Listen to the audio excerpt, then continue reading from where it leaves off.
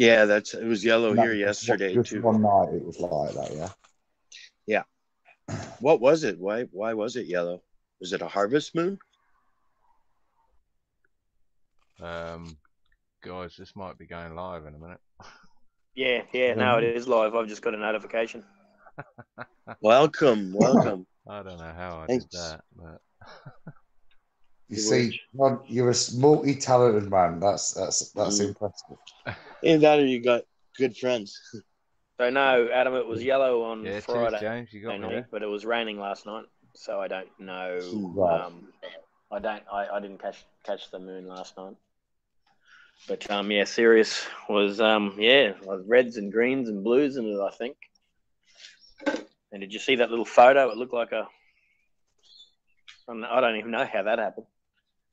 It's interesting. We've got lots more testing to do, but you're getting some really good results now. You see, you struck gold. Absolutely. You're getting some really good shots.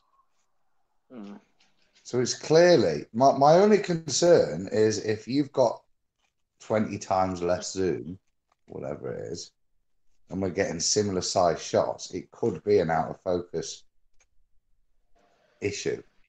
But I think we need some lenses, don't we? Is the next thing to look at, is putting a lens on it. They're pretty expensive lenses. Well, I've had a little look. So they range from like 200 quid to like eBay saying same sort of thing, doing for like 7 or 8 quid. So I'm going to take an 8 quid punt, I think, and just see what happens. And just see what we get from there. But I don't know. I've tried taking shots of street lights. I can't remember who it was. Was it you, James, that suggested it? Mm-hmm. Yeah. And well, because it has this similar local light source, right? Kind of like the bendy lights that you can focus. Yeah. So I've been trying to see if I can get a similar effect, and it's no, I can't. Is the simple answer. I'm getting some effect, but not anything like it, and the camera's instantly not wanting to create that effect, whereas my camera's wanting to create that effect. Rob was struggling to get that close-up kind of circular, so-called out-of-focus pattern. But I seem to be able to video it, but I can't take a photo of it. It won't. Yeah, I need to know the settings. I need lots of practice with what settings and. Whereas mine's happy to do it. So is that something? Is it the increased zooms happier to do it? Especially when are you in a really, really dark night as well? Is it really, really dark for you? Because maybe the moonlight is making it. It's drawing in the moonlight. I'm not sure if that's right, but maybe I need a moonless night to do it. Well, yeah, it was next week or so. I'll keep doing it. Do you know what I mean? And we'll see, won't we? We'll see what results we can. I won't be doing it for a little while. It's been overcast now. I think we've been forecast rain for quite a while now. This is our rainy season now, so. So, John, yeah, tell us about what you have had going on this week. Some pretty exciting stuff. Not really, but yes. Not really. I had to test the friction bearing in my gyroscope, and turns out it works perfectly. So therefore, the first experiment, the 6-hour rotation of the Earth experiment, still stands as valid for the peanut. Fantastic. Da-da-da-da. Yeah, we're gonna get some better video footage of it, but yeah, I was just bowled over that it actually worked, and because despite being told by the manufacturer or the owner of the company that manufactures the gyroscope that it wasn't capable of registering the 15 degrees per hour rotation of the Earth, yeah, I was very surprised to find that it absolutely was. So yeah, that video is available. And I guess you quickly forgave the poor chap because they obviously don't know any better. Well, it's funny. He's Yep. actually writing a book on Foucault's pendulum, which he probably doesn't want to read my blog then. I don't know what other people's thoughts on Foucault's pendulum experiment are. Anyone looked I, into it? I thought that was very mean homework. Say again. I thought it was an interesting challenge because you were chatting about it last night when we were on Twitter and that. I managed to cram a little bit in, with regards to the sine wave. Yeah, well, it's the formula for dependent on your latitude. The sine wave is? No, it's a formula. It's the sine of your latitude times 15 degrees per hour, and that will give you the variation of rotation, or also it's claimed to show gyroscope apparent drift calculation with the same formula, but I'm starting to think it's completely bogus. Well, Right. I assume when you were asking about that you were intimating the sine wave might have something to do with it. So I had a little look, and the only thing I could see that the reason that it's got sine wave in was in somebody explaining the actual formula, and the reason it's got sine in is because the way maths is about explaining what's going off, isn't it, mathematically? And there are lots of ways of doing that. And the way they do this within that formula, and hence why sine's in there, is to use vectors to calculate the movement because it's within 3D space. So you can have an X, a Y, and a Z movement. So that's the reason it's in there. And that's the only reason. There's no reason that the movement replicates a sine wave or anything that I could see. It was just simply you could do a different formula that didn't have it in, but it would be a lot bigger and more complicated because moving in 3D space is hard to express mathematically unless you use vectors. So that's interesting. Correct. And for all the layman people like I was, and I still am, you can look up Foucault's pendulum and Airy's, what's his name again? Professor Airy, and then you'll get a better idea of everything. About Airy, there was an interest. I mean, I was already had my doubts about the formula, but I saw it being used more and more with regard to gyroscopes, and as far as I knew, it only really applies to the pendulum. But Airy, when he was the 7th astronomer royal, which doesn't mean a lot in our circumstances or our circles, but it was interesting that he said, well, he regarded the latitude-dependent formula for the period of the apparent precession of the pendulum as a, quote, mathematical curiosity having no application whatsoever to the. Now he used an expression, soi dissent, which is, I think it's Latin, but basically for so-called experiment. So he said it was a mathematical curiosity having no application whatsoever to the so-called experiment. So he didn't think much about it, that's for sure. And I tend to think he's right, because apart from the fact that I've proved to myself now that apparent drift is not existent. So these formulas basically are redundant because there is no apparent drift. The 15 degrees, it just cancels itself out, something like that. Sorry, carry on, Adam. I was going to say that the thing about Foucault's pendulum is one of the first things you go to when you're about to prove that the Earth is a globe. When you first look into flat Earth, isn't it? It's one of the Mm. first things that Yeah, pop to up, go and to. you go, use that. So, I remember looking into it, and discussing it with friends, and it's before you even you look at some of the basic facts, and even at the South Pole, I think I remember looking at one in a stairwell.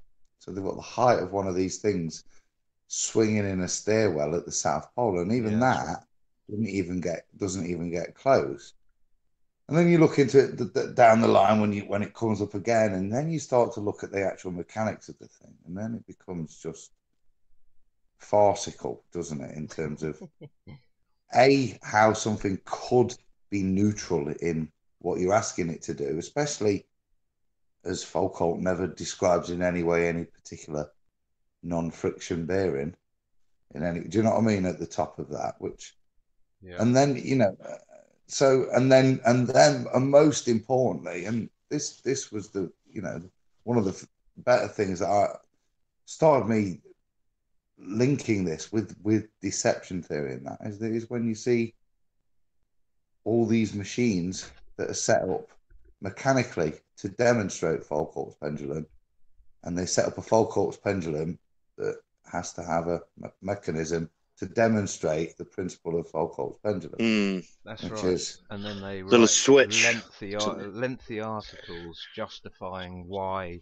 and justifying how good and why they can rationalize putting a motor in there to drive this thing.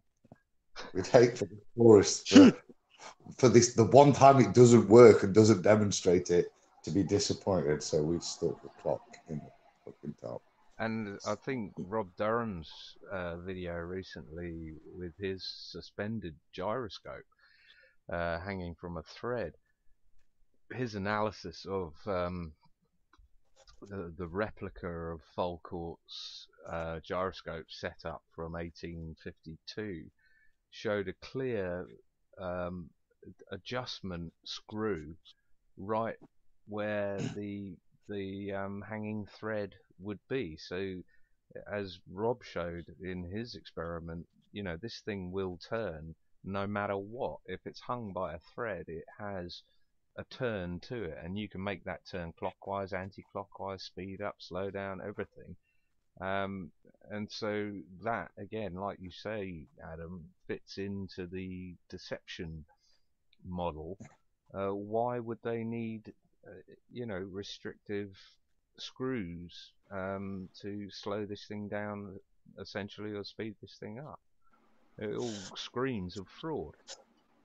Yeah, it stinks, doesn't it? As does all science lately.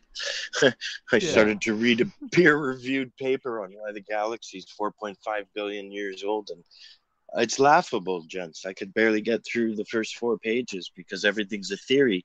Even the great impact. Like it's bollocks.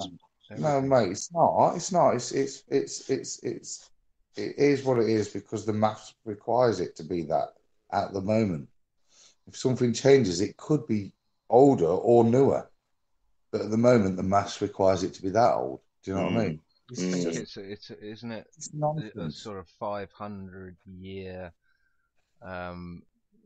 domino effect of telling one lie that's now turned into God knows how many thousands of lies that they just have to keep covering up.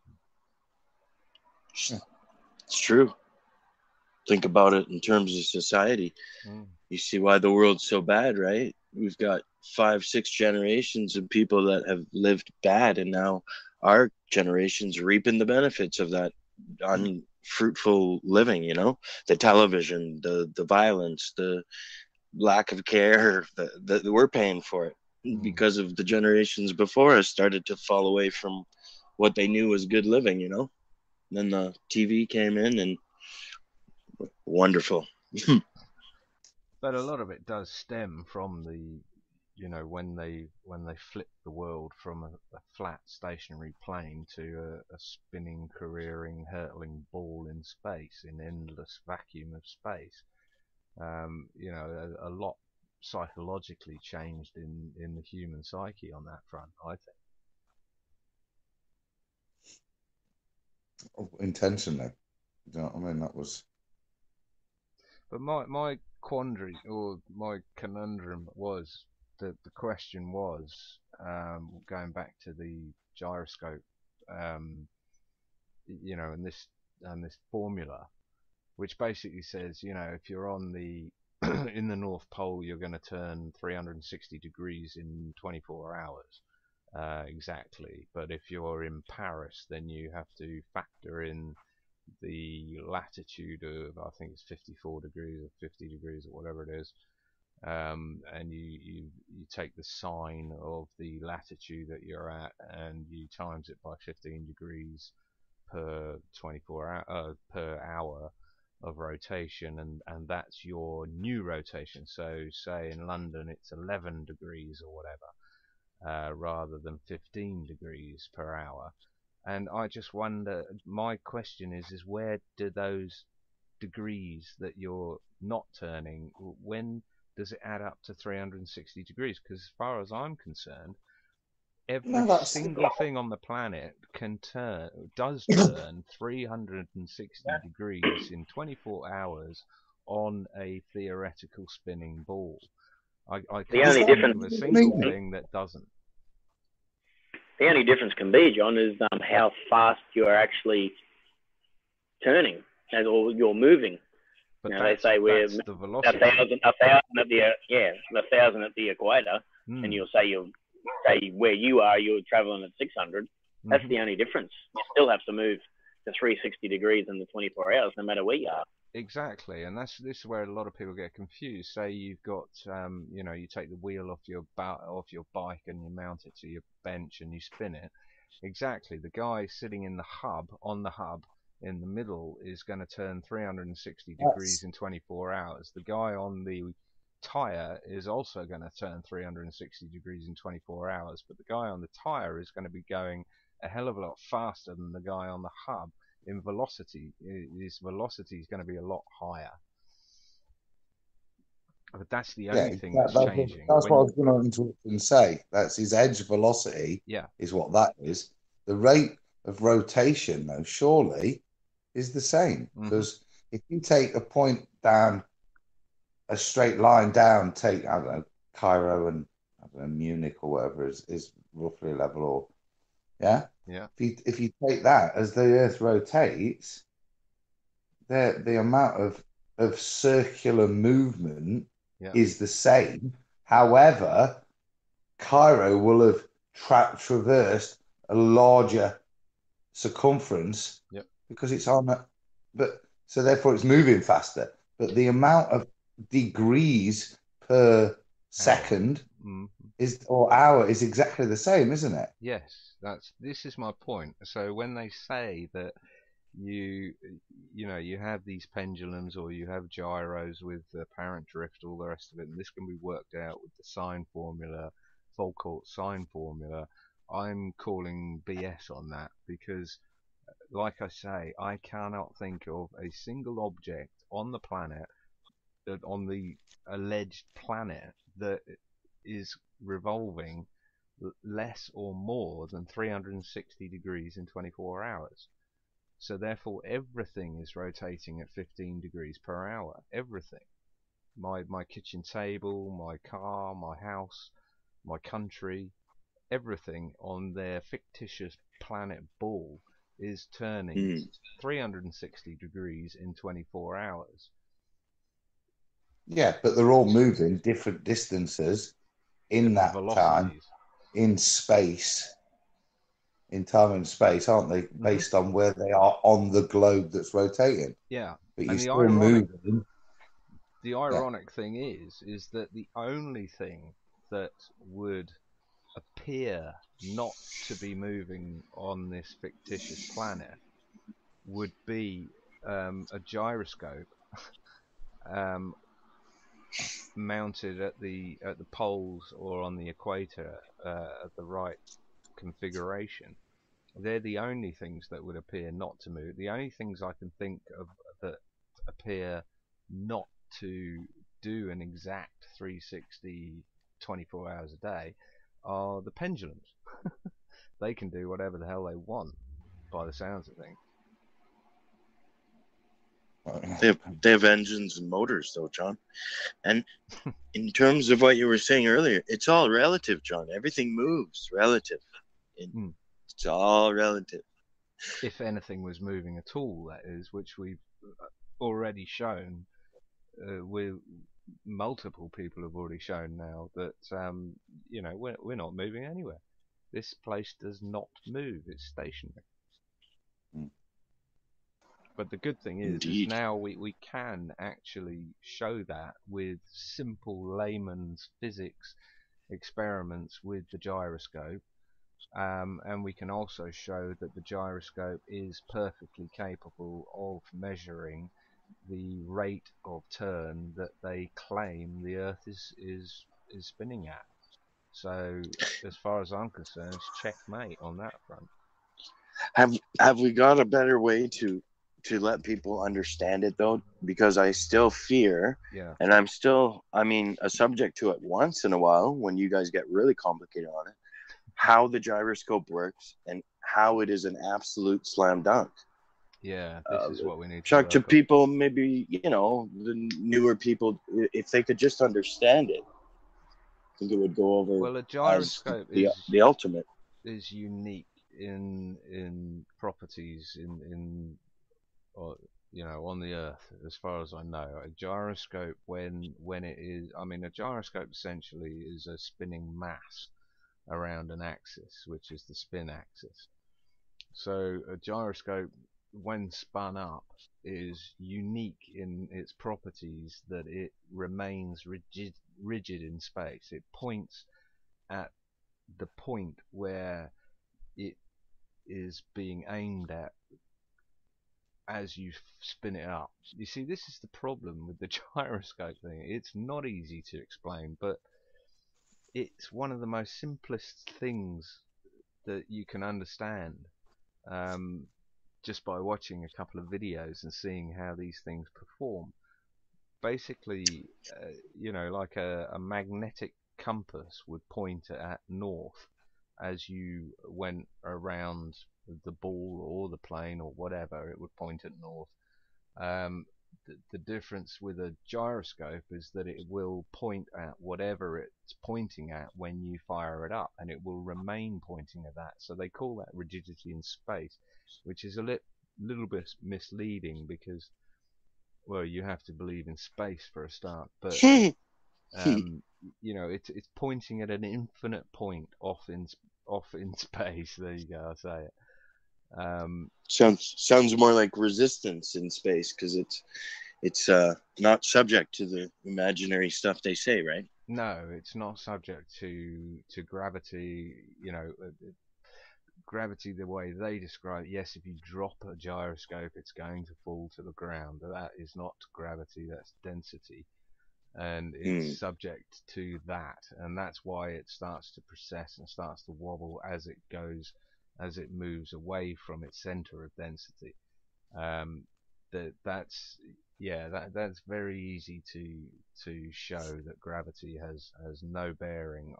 Why would they claim to use gyroscopes in outer space, in zero-G environments, on satellites, probes? The ISS has got several gyroscopes, so they tell us, if gravity was a factor, then you wouldn't be able to use them in zero-G, and they do all the time, so we're told.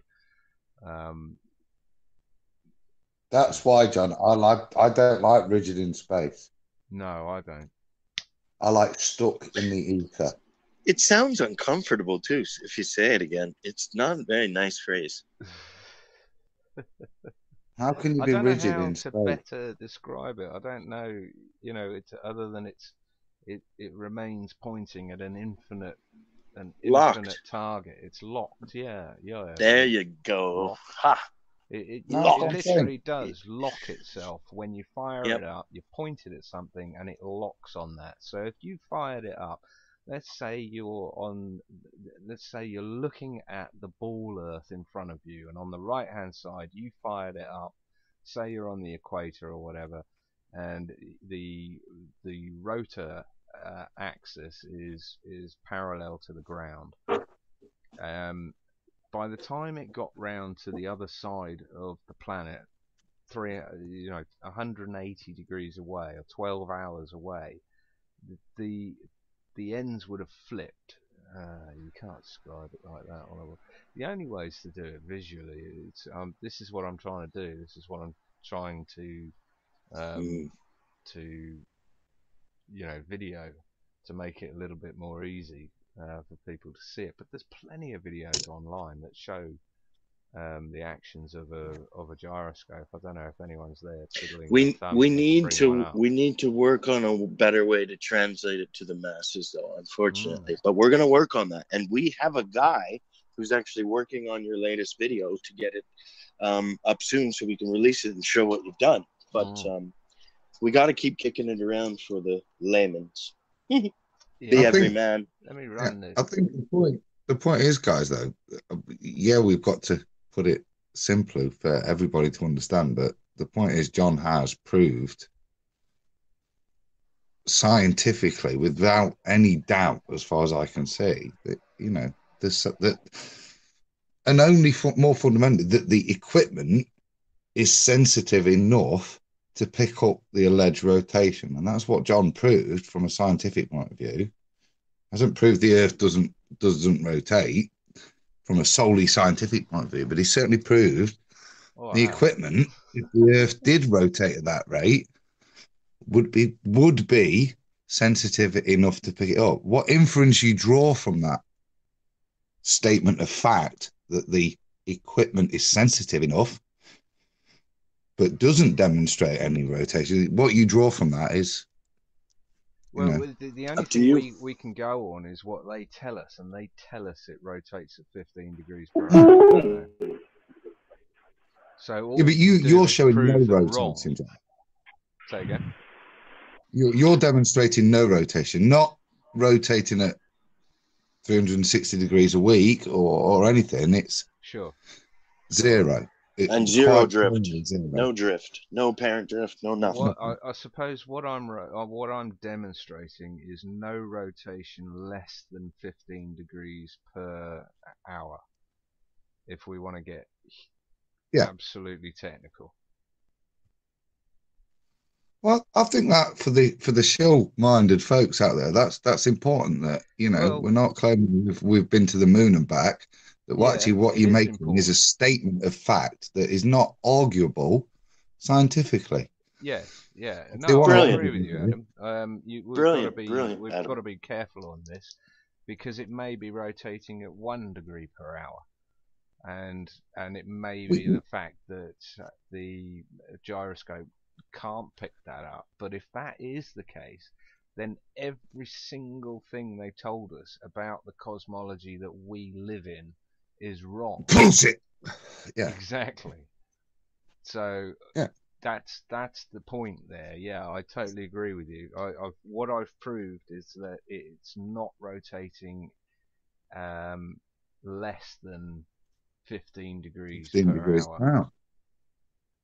Oh, sorry. Slow the clock. You could slow the clock down. Or wait till put some knackered batteries in it so it don't run fast enough. I mean, I can change the gearing.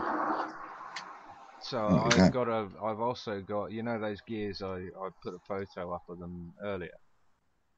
I've also got a smaller gear, so I could actually run it at probably a quarter of the rate of the turn of the Earth apparent. And even test that. That's a really good point. But what I was gonna say, and it's gone. Carry on. You'll pull it back. Oh, there we go. For anyone out there that's listening that's not, can't visualize 15 degrees per hour of turn. If they think about their hour hand on their watch or their clock, their analog watch or clock, if you think how fast that turns and halve that rate, then that is what I tested the gyroscope rotation rate at, just to put it into a bit of perspective. Beautiful. Thank you. More good stuff to come and follow, I'm sure. Yeah, we're getting there. Yeah. I'm just making notes now because that was a really good point about that Adam made. 15 degrees per hour. If you can change gearing, mate, then that's fantastic because you can actually. Oh yeah, like RC demonstrate- cars. Yeah. Good idea. You can calibrate the gyroscope in terms of prove Yep. that the rotation and the lack of movement is solely due to what's going off underneath. If you can demonstrate a straight line curve between a straight line in the correlation between the rotation and the degrees in terms of time. Sure. Because if you change the gearing Mm-hmm. so that it's moving at half the speed, you should see half the degrees. And if you show that, then that's pretty clear evidence that actually even less than 15 degrees per hour, it's accurate. Well, I got two cogs the same size, which is what I'm using. Actually, talk amongst yourselves. I'll put up some photos. Love that word, cogs. It's just a great word. How are you doing, Rob? Quiet today. We're just listening.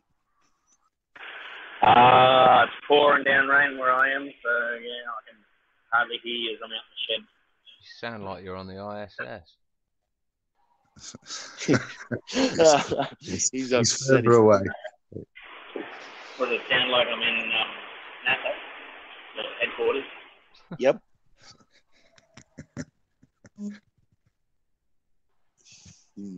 That's excellent. No, there's a lot to it, and there's also a lot of truth in what we're doing. So it's been very exciting working with you guys so far. There's so much more ahead this year. I think, well, John touched on it a couple weeks ago. We've now had 2 or 3 years into it, and this isn't going away. So we're starting to get, the real bigwigs and heavyweights involved, and they're starting to test it and, go through it themselves. Pilots, real pilots, military men, engineers, chemists, mathematicians, all kinds of people that wouldn't touch it with a 10-foot pole in the past because of guilt shaming or tin hat, point of views that people get. So, no. Can you? Hey, I I'd just like to say just quickly too, we've got a few people watching. So if any of the people watching got a question, just put it on the chat and try and get to it. Cool. Can anyone see the picture I've put up or not? Yep, the green gears. Right, you can see it, yeah? Cool. Yeah. Is that coming across on the live feed?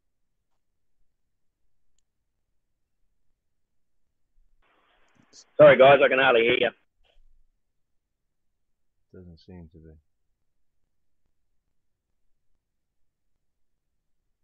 We'll always put it up in the editing after, but we'll figure out how to get it up live for you next time, John. Is there any comments? No, Anyone on comment can say? Any questions, Rob? Can you read the chat? Yeah, I'm reading it.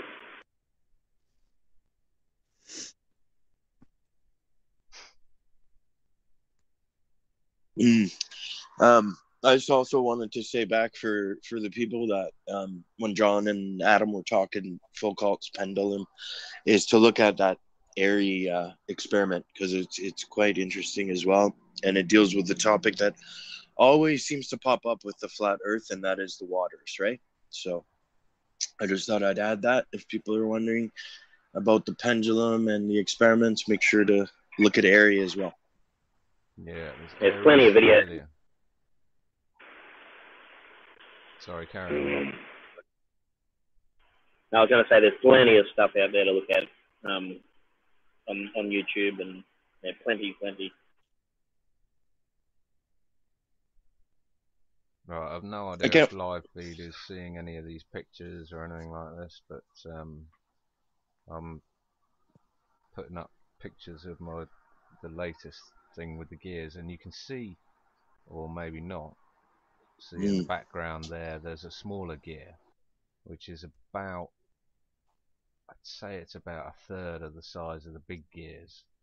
So I reckon I could ratchet down the spin of that gyroscope platform by a third maybe, and make it 5 degrees per hour of spin. Now that would be something impressive if the gyroscope was still registering that sort of spin. Don't you reckon? Well, I do. As long as we know it's a reduction and we can calculate what that reduction is, if it picks it up, mate, then we do it on the teeth, don't you? On the amount of teeth. I'm sure there's a YouTube video that we can watch and it will take half an hour to work it out and calculate it. Do you know what I mean? There must be a gearing ratio formula. There is. Go to the RC sites, have it. This makes sense to me, actually, because I was a big RC guy a couple of years ago. So I know about, the gears and gearing down and the ratios. And it's kind of a neat way. I'll have to look at it and maybe pull out some of my stuff. If I had a gyroscope, I could do my own with the gears. I have a lot of spare parts. Yeah, I was right into radio control cars and all the rest of it as well. So this is where I cut my teeth on all of that.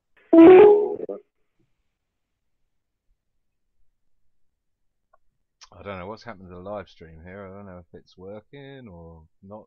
It's not working from my end, but it might be out there. Anyone got an eye on the chat room? Anyone tell us if it's working? Yeah, I am. Someone just commented that they can only see half the screen. Only see I don't know what's going on there. Half a screen. Yeah, I think that's the problem. Let me just try something here.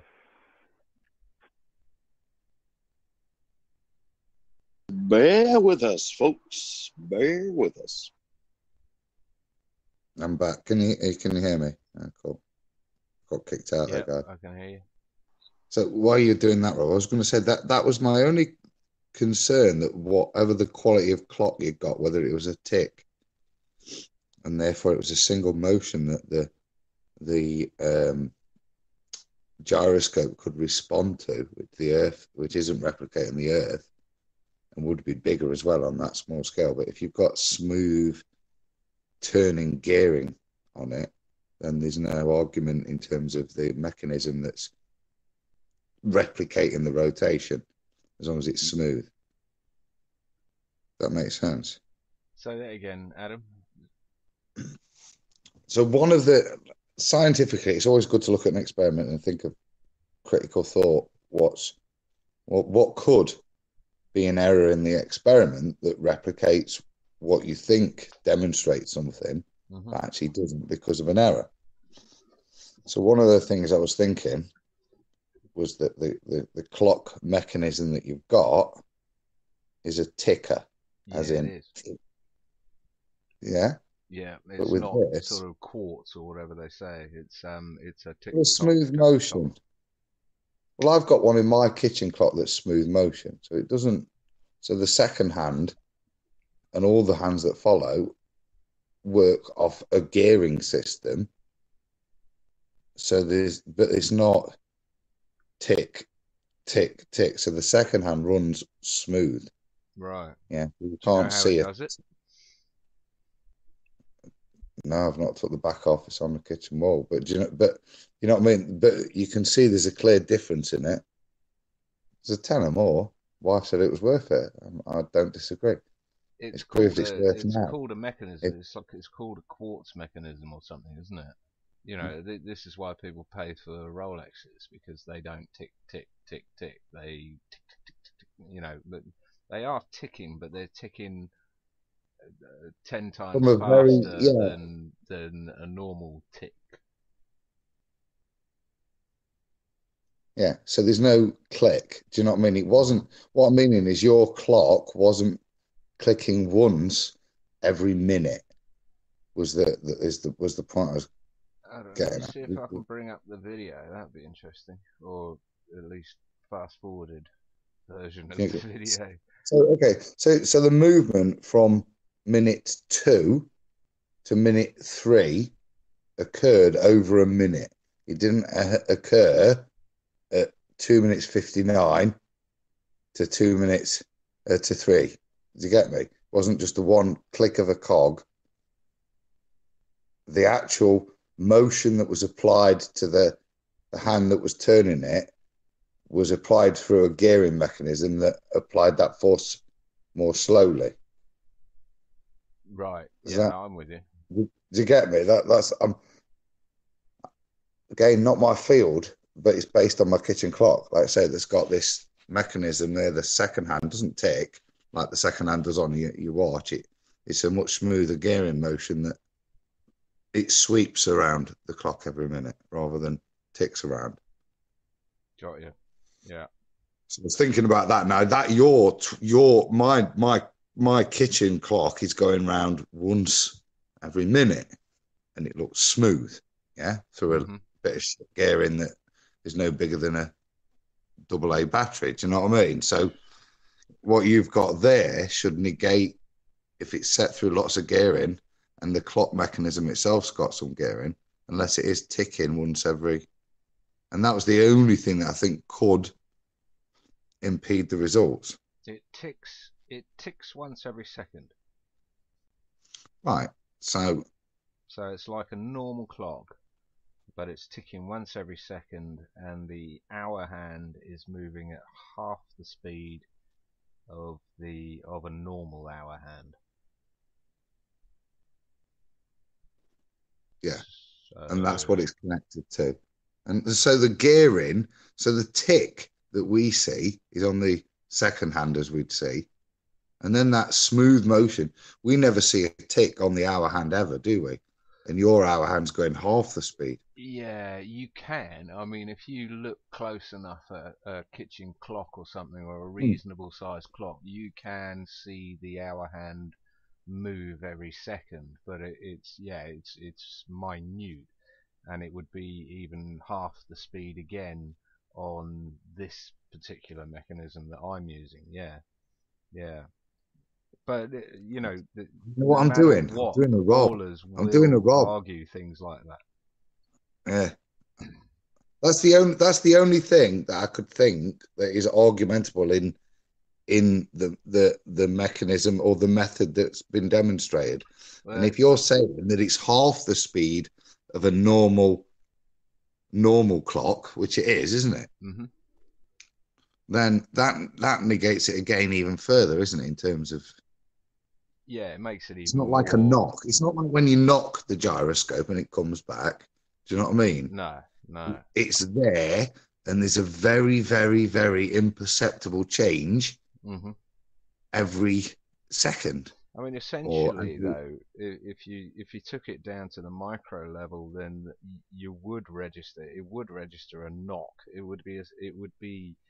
You know what, John? Then, as a retort, all I would say is then your gyroscope should also notice that we're going 66,000 miles in this direction and whatever in this direction and this around the great attractor. Yeah. So it should also notice that as well, which should be even more. So the fecker should be spinning, shouldn't it? At a stupid rate. No gyroscope spun up should ever be staying still on this heliocentric model. No gyroscope should ever appear still, as both me and Rob and many others have shown it to do. It would be almost impossible for us to rig it to the point where it stays still and still be able to show manually us moving it and it working. There's just no way a gyroscope can stay still on the planet or appear. Like I say, the only two places are the North Pole and the equator, both with the same setup but opposite setups. I'll try and explain this in a video, but one, at the equator it would be a horizontal spin axis, and at the pole it would be a horizontal spin axis, and at the equator it would be a but the other way around. I need to explain it in a video because people get rotor axis and I was going to say spin that's the gimbal, axis. isn't it? Not the Exactly. Yeah. The spin axis is the spin of the axle through the rotor, so it's perpendicular to the rotor. So it would work.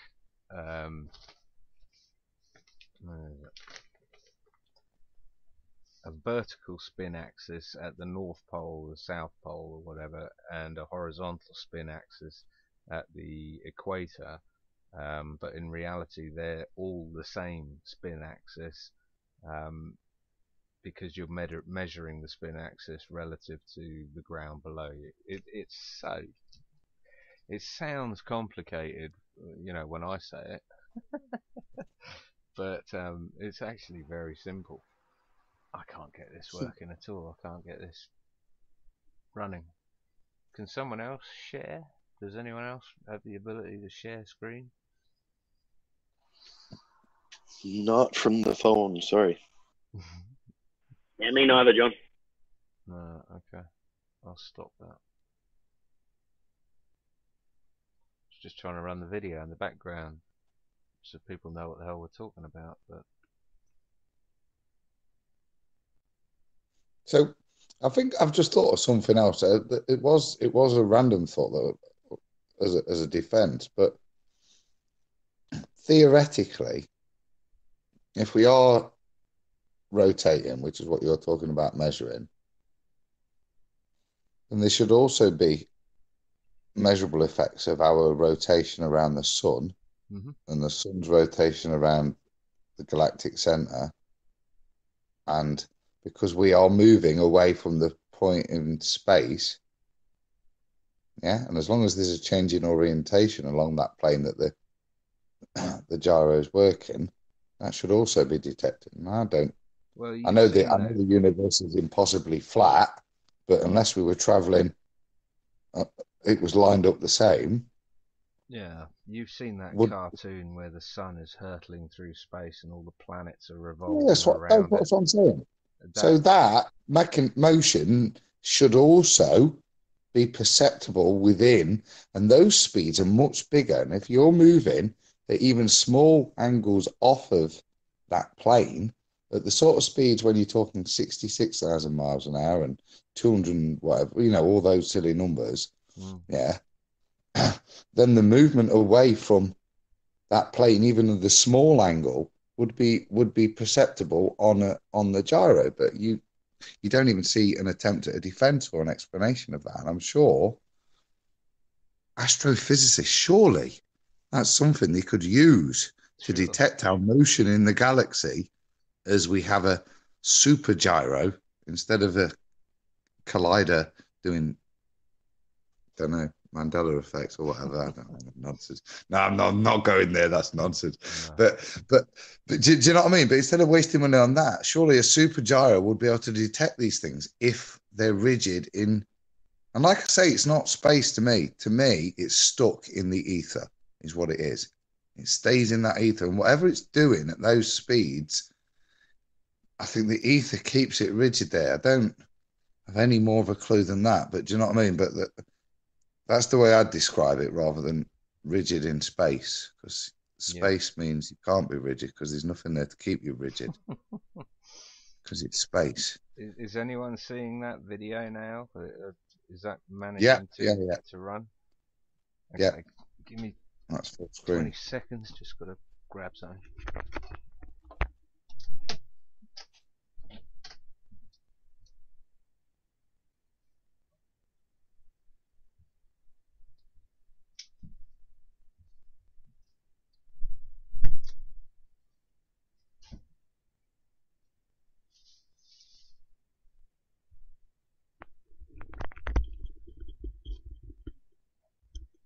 I'll just let that run in the background then. If people can see it, that's good, because I can't see you guys anymore. So that was the basic setup. Sat on top of a 24-hour clock mechanism. Can you all see that? Yeah, it's all good. No sound, which is cool. Because it was all good. Sound off. You probably don't. No, that's what I mean. There is no sound, which is good. because I remember they're thinking, "Oh, great." That was the only thing. I still don't know what you said on that video. I watched the video, but I don't know what you said because it was was all I heard. Let me fast forward it. Well, this starts off at 7 o'clock, basically. I heard your wife come in a couple of times or something, but that was on the other one. No one comes in this place, so that's cool. On a separate note, I know we're live, but I've rebuilt the man cave today. I've doubled its space. I've removed the little mini mezzanine floor that I had for my children when they were little, and turned it into 2 extra wide experimenting shelves, which I've yet to find experiments for. But build it and they will come. I think I gave you some inspiration earlier, I believe. Yes, bro. Yeah. Okay, so the idea was that the under here there's there's 3 legs that is the bottom of the gimbal, and on top with this whole setup here is the gyroscope itself, and the gyroscope is sat on top of a clock mechanism that rotates 360 degrees in 24 hours. So basically what I was looking for was the legs of the gyroscope gimbal to move at 15 degrees per hour, and the gyroscope itself to remain exactly where we pointed it, which is roughly 5 degrees, for the entire time.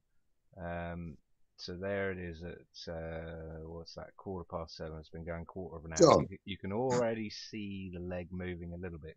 Yep, Adam. Can I interject a geek point there? Mm-hmm. You set it up at 5 degrees. Now my OCD would want that at 0. I didn't think it was going to work, mate. Is that why? It was just, I didn't know whether it was just once it's set up, they're a bugger to move and you're happy to keep them once you've got them there, or... No, there's 2 problems. I can move it as much as I want. That's no problem. I can set it up as well as I want. But what the camera shows and what I'm seeing with my eye is different. So, do you see what I mean? So I've got to line it up. Looking at the camera screen, right, and then you look back at it and it doesn't look as though it's lined up at all. I use the same methodology when patients have argued about me pouring their methadone. Yeah, you got to make it at high level. Yeah, and you're never going to get the camera. So that. But there we go. We've got half an hour there, which is should be moving 7.5 degrees. So then we'll move it on. We'll go from 7:30 to 10 to 8. Right, you can see quite a big difference there between the legs of the gimbal and the actual gyroscope, where the original is pointing at 5. So you can see the leg has moved probably now nearly 15 degrees. It's coming up for an hour, so that would be about right. So if we wang it on a bit further, so that's 10 to 8 there, and I had to move the watch out the way because I think the legs were going to hit it. So that's 20 to 9, I think, maybe, and that's now pointing towards the 25 degree, 30 degree mark, whereas the gyroscope remains pointing at 5 degrees, which is exactly what I was hoping for. And then we'll shift that on again, 8:45. Yeah, move around a bit more. Didn't you see at the end, Rob, where I knocked it on the floor? That was your pyrotechnics die-hard moment. Oh yeah. I was riveted. I thought you might be. I particularly like the way you turned it into a way of demonstrating the bearings underneath, which I thought was a smooth intersection as you smacked at the moment. Yeah, but you can see the way it turns nicely on the bottom. There.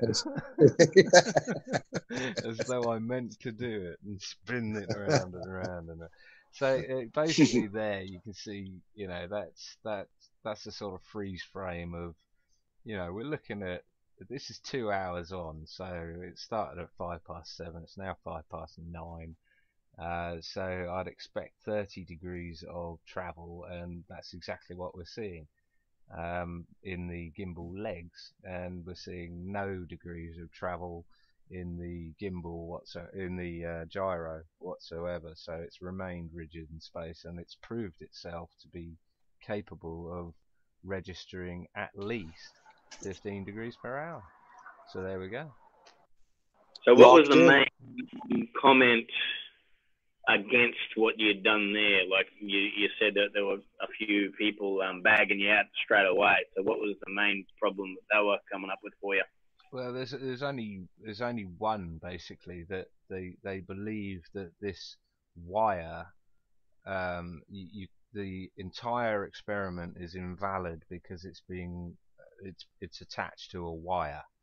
Basically, they think this wire is rigid, and it's holding the gyroscope in place.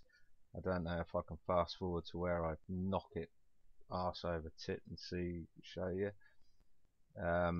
But that and that is literally only coming from one person now. Before that, there were claims. There were several claims that it was a gyro. It was the friction coefficient of the gyro bearing. There you go. Look, I'm playing with the wire now. Okay, doesn't look as though I'm not doing much of a job there, but I mean, I can assure you, it's not. I'm just showing you there that it's still. How many views have you had on that now, John? How many what? Views. I just had a look a minute ago. It was 260 or something. Yeah, so you've had plenty of opportunity for people to drag you out. I'm surprised that was your wife the one that was moving everything around there, because they're pretty feminine hands. I can see there. Yeah, right. They're your hands. They're crafty hands. I can imagine you've got massive Homer Simpson sausage fingers, haven't you?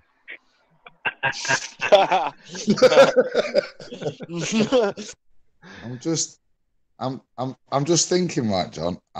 I've been the worst shill for you tonight. If that's the only criticism you've had, I've just applied more scientific criticism tonight than the pile of crap you've been defending all week. No, that's good. And even no, but do you know what I mean? If that is genuinely it, then I can think of better things. I can imagine within a few weeks or so, people are going to say this has been negated because it was actually going the opposite direction to the Earth's spin, and therefore it showed no turn, which you do actually have to take into account, because I'm trying to experiment on the spin of the Earth. I'm showing no spin of the Earth, but to someone who thinks that the Earth is spinning, then this could literally be the anti. I've perfectly caught the anti-spin of the Earth or something. Don't humour them. Just send them a link to the first video where there's no fucking turntable underneath it, and ask them to work it out themselves. And until they do, don't humour them. Well, I mean, the main response there was, they just want to eat. It's clearly the friction in the bearing. I mean, it's a bag of shit. It's a cheap toy. It's crap. You're facing the wrong direction. It's this, that, and the other. I mean, I've heard it all. All the words. I haven't seen any evidence from them, so I've done it myself, and shown them that the bearing is perfectly up to the job. But I'm gonna really run it home and gear that thing down so it's turning something like 5 degrees per hour, and see if it registers that too now. And I'm also going to cut the wire and attach batteries to the motor, so it's running independent without any wires, but it's still going to be running.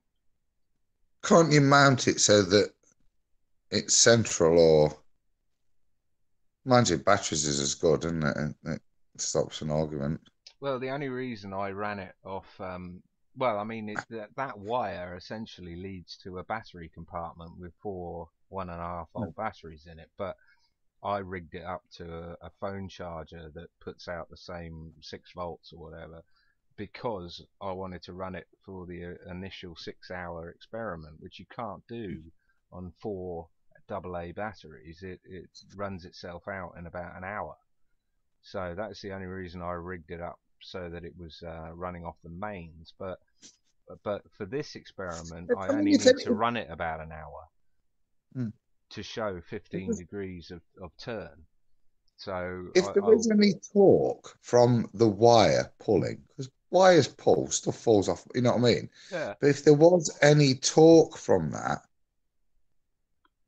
then you would see it applied on the gyro, wouldn't you? Because the torque tends to apply and then the gyro will correct. Well, look at it. Do you know what I mean? I'm turning it's it. Static. The wire is moving as I'm turning it. I mean, it's you know, it's not some solid slab of titanium or whatever. Now watch it as it falls. You know, this if that was a solid wire. Yeah, we need pyrotechnics there and dramatic music and blood. We need lots of blood. Bum, bum, bum, bum. But yeah, great. And my segue. I meant to do that. Well, that was beautiful. That's what I'm saying, mate. I thought, and there he goes. Just it's like one of these free energy videos. I'm just showing you. Look, there's no mechanism under here. There's no Debbie McGee under the desk. It's none of it's stuck. None of it's stuck. The magician plans his show. Nothing in here, nothing there. Someone did note at some point here that I turn it and it turns with the bottom, but I mean, to be fair, I've just dropped this thing, so I don't know what, you know. I had it perfectly balanced before. Is the motor still running at this point? Yeah. Well, let me. Right. So the whole thing's still trying to stay where it was initially. Yeah, it's still. So running, the forces it's then applying down that shaft as it tries to correct as you've smashed it around is. Like I said, I'd turn the sound off, John, if I'm being honest. Yeah, I didn't even watch it, mate. I don't know. I can't, you know. Have you watched it? I only watched it in fast motion. I'm like, yeah. That's hence the ability to critique. And genuinely, I've watched it and I've tried to critique it scientifically, and I think I've done a better job than most of the shows. I think you have. I say by the sounds of things, yeah. Well, and that's the only. Is that because you're king of the shills, Adam, or what? You had a globe out in your garage, mister, right? That was my big thought. Am I joining Rob? Am I going to become a glober, a closet glober for a couple of days when I do something? Do you know what I mean? But that was my only criticism I could see of it, mate. John. Yeah, John, we've had a request from one of our listeners. Can you turn it up a little bit, brother? If you can, maybe on your end, you're coming through a little quiet, I guess. What the microphone? I think it might be just you because I'm hearing everyone else loud and clear. Are you hearing me all right? Yeah, I am. Yeah, same here. Oh my God! Talking about the video. They don't want to hear the shit on it. You hear that? You got us there, Kaz. Huh? He was fibbing. It was a joke, guys. You got us, Kaz. You got your 15 seconds. Oh, Karen. See in the chat, is she? I can't see anything here because I'm presenting all sorts of stuff. But yeah, anyway, that was essentially what the experiment was, which validates the first experiment, so I'm more than happy with that. And anyone can do it too, so, you know, this isn't limited to me. I mean, that is an expensive gyroscope, and it took all my Christmas money last year, to get it, and a lot of back hand twisting, but anyone can get this. Rob Durham's got one, and Bob's got one now, and all sorts of experiments are being done with it. So there you go. There's the challenge laid down. Prove it wrong.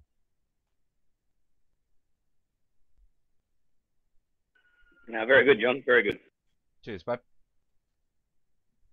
We're still waiting for great stuff, man. Great stuff. a long exposure star shot from Australia, Rob. What's happening with that? I need to work out how to use my camera first. I knew you were going to say Ever since I've bought it, it's virtually rained here every day since I've bought the camera. And I get so I haven't had a good clear night since I bought the camera. And before that was every night. I could have used it any night, but yeah. Typical. You spoiled us. You got us used to the great stuff because in your first week you had Vanishing Islands, so we were all so hyped up. By the way, if anybody hasn't seen it, go to ironrawmedia.com and check out the floating islands Rob in Australia has found. Yeah, great stuff. I can't wait to see the differences in the cameras because Adam's also taking the star pick. So it's going to be nice when you get it up and running, Rob. Be sure to have lots of content. We're building up a nice cache of kit here, aren't we? I'll take the camera wherever I go.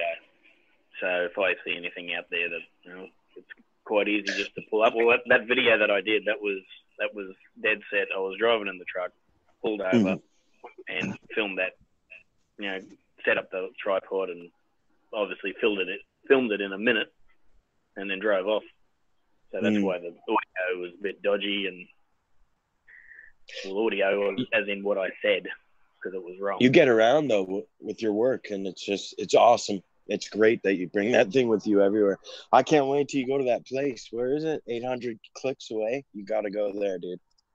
Yeah, you're dreaming, I think. No, we're talking earlier, John, a couple of days ago about Cloncurry is one of the flattest places on earth. Yeah. Have you seen that video?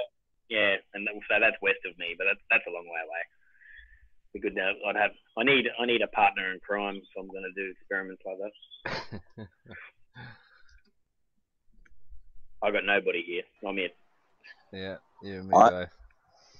Hey, I will gladly put out feelers, and we'll try and get you a partner in crime. That'd be a great thing to film. We'll see.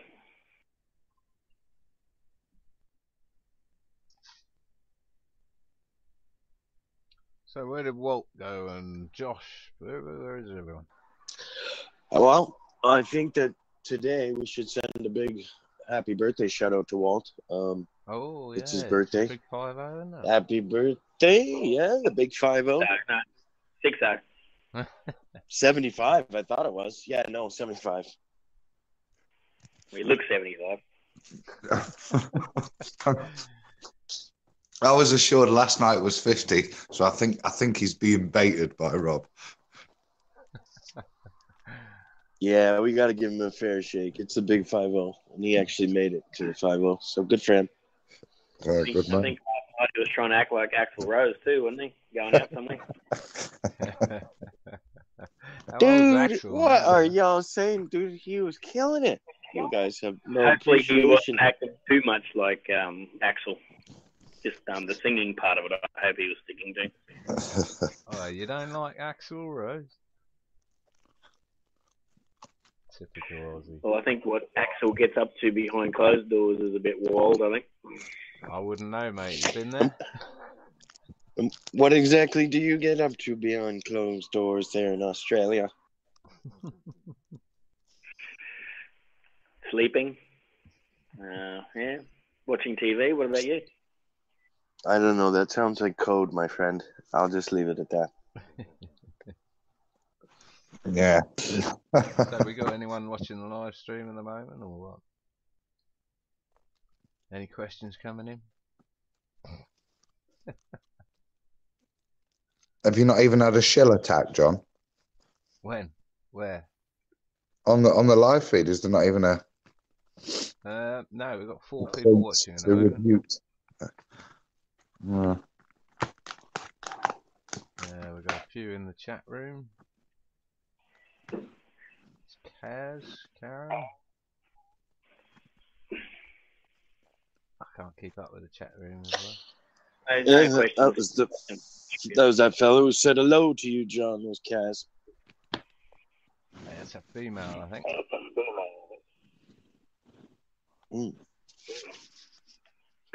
So, any questions, Karen?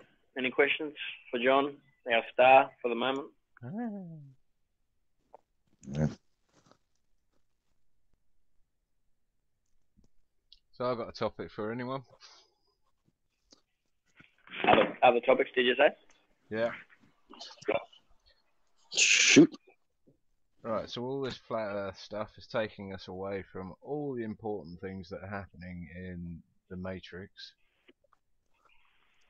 What is flat earth doing to help these causes? What are we actually achieving here? Why aren't we talking about false flags and Pizzagates and crazy royals murdering people and all that sort of thing? How the hell is flat earth achieving anything? Anyone?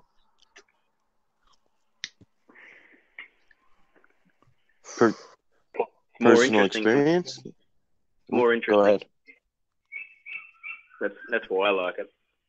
It's more interesting. Well, yeah, it is, and it's more deeper. It's deeper. In what way? Well, we know so little about it. I mean, we know that it's not moving like they say. We're trying to come up with concrete ideas and testable results, which there are many, but it's such a rush. Like, it's such a, it's absolute truth. So you're going to dedicate your time to it. At least I am. Because personally, I've looked at for 10 years at the other stuff, at the false flags and the 9/11 and, all those governmental MSM tactics that are just so dry and stale. And, we want to figure this one out. We want to do this one. For me, that's the draw for me, man. Did you anywhere? The 9/11 investigations and all that sort of thing? I mean, it's got us along the path, hasn't it? It's got us further along in understanding what's going on. But sorry, Karen. I was gonna say, here's the thing. Those side things and those like Mandela, false flags, government conspiracies, economic systems, the banking cartels, the the elite families, all of those things and all of that knowledge is available to help you on the road to get to the realization of flat Earth. Yeah, it's a big earth-shattering thing. And it is like so hard to get through to people. So, but those side conspiracies, at least one of them, I mean, look at Truth Seeker. You need one to get your mind to a place where you can start to smash out those walls, because you have to do it yourself mentally, and you have to do it with a big, heavy hammer. And unless you get a trigger point, you're not going to see it. So then you're wasting your time. But no, anyways, that's my thoughts. No, I think you're spot on, James. Carry on. I think. One of you been following the Fort Lauderdale airport shooting? Say again, Rob? The Fort Lauderdale airport shooting. Have you been following that false flag or hoax? No. That's another bad one. They've made that one badly again. They've used the same crisis factor a couple of times. They've got Can you give us footage a rundown? What was it about? What happened? Well, just a lone gunman running through the airport, shot and killed 5 and injured a few. And they've had, you got the footage of the tarmac, people running away. But before they start running away, you can clearly see people are directing them to run this way, directing them to run that way, and stopping them while they're running away, stopping them, getting them to come back, getting them to hide. And they're Fort Lauderdale. They have the good ones, and they have the good ones, and they have their bad ones. Like some they do well, but some they really, really balled it up. Isn't that an army base, Rob? I think there might be one there, but I think that's the airport in Hollywood, I think. Is that right, Yeah, James? that's right. That's just the airport in Fort Lauderdale. I've flown there many times myself, and it was just it's the volume. And I just want to say on it, there was a lot of detractors. I mean, you start to see a little bit of division in the community.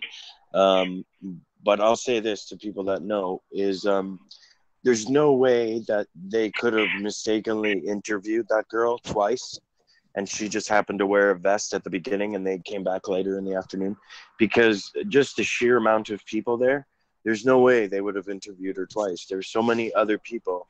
It just wouldn't have happened. So did you catch that, Rob? Yeah, I did. And did you see the film crew? There was like 3 film crews in the airport watching people run away. Now, if it was a real event, wouldn't the cameraman be running away as well? And there just happened to be 3 guys in the airport with proper cameras watching them run away. Is that a movie? Are they shooting a movie? No. They look like news crews to me. But that sort of, yeah, it's just one after the other.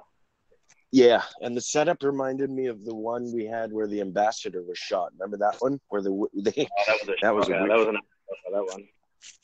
Well, this one's bad too. I mean, it's really bad. It's bad. I just can't be bothered watching it anymore. It's just a pantomime, really, isn't it? Designed to bring you fear and hatred and socially engineer you, and you know, it's. Unfortunately, John, 99.9% of people would think that was real. I know. Yeah. That's the problem. Yeah. We're a tiny percentage that keeps it fresh too, John. They do. Yeah, it's just one after the other. And if they do a lot, then you can't even keep up with what's going on. No, the only solution is to turn it off. We ran into that last year, Rob. You're right. We couldn't keep up at one time. Remember, they were coming with the truck, and then the gun attacks, and then the other truck attack. Like, it was very hard to analyze them properly. Sorry, go ahead, John. No. I finished. I had nothing to say. I don't watch these things anymore. You know, I just see, you know, international disasters or whatever, and I just turn off. Can't bother with it. But like you say, it's the 99% of the rest of the world that do. You know, you go out, walk your dog, and you bump into someone, and they're like, "What do you think of this? What do you think of that?" And you're just like, "What?" You know, I can't help myself. I've got to tell them it's bullshit. My line is, don't always believe what you see on TV. Exactly, and that's why I do it too, to stay relevant. I mean, you don't have to go right into it, but you just plant the seed. Yeah. Just plant the seed. I was getting my truck serviced, and I was in their little waiting area with the TV, and the secretary was there, and I can't remember what story was on, and I was pointing out a couple of things that just weren't.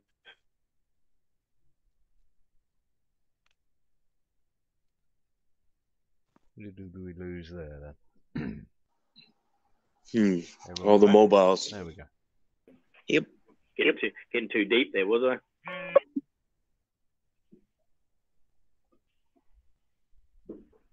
Yep. I think you shot yourself in the foot there, mate. Talking current affairs, can't be doing that. Yeah. No. So, I'm sitting there in the waiting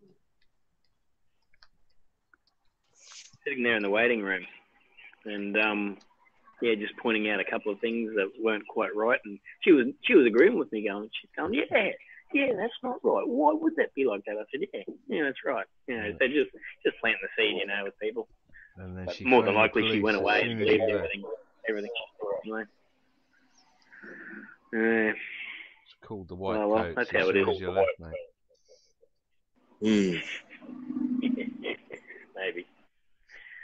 Maybe. It's dangerous to talk to people these days. Face to face, anyway. Yeah. What do you think, Adam? Is Adam? You there, Adam? Nope. Did you guys see the latest space fraud hoax? They had a rocket launch that deployed 15 microsatellites to give the internet to the people of Africa who so desperately need internet. Well, it didn't blow up.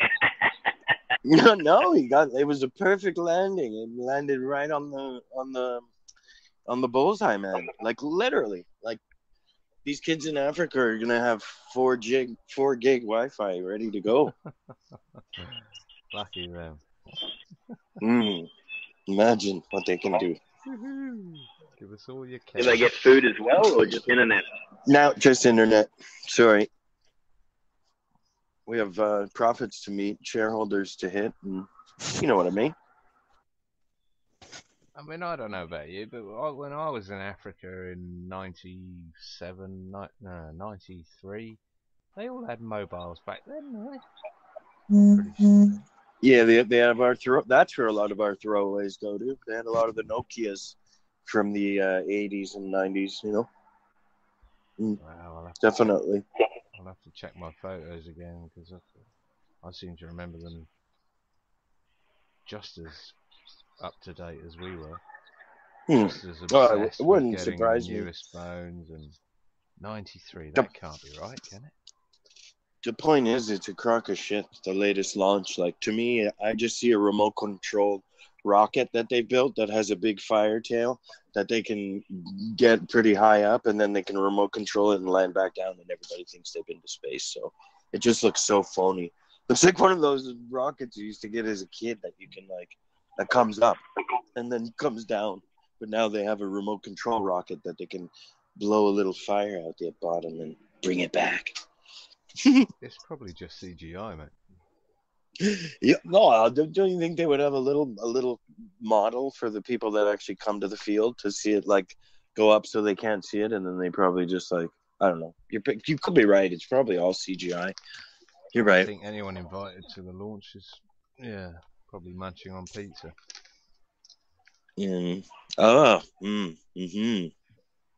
I see. That's unfortunate. I'm being flippant. All right, guys, I'm going to call it quits anyway. Yeah, I think that's probably a show, isn't it? I think so. Yeah. Cheers for that. That was good. That's been brilliant.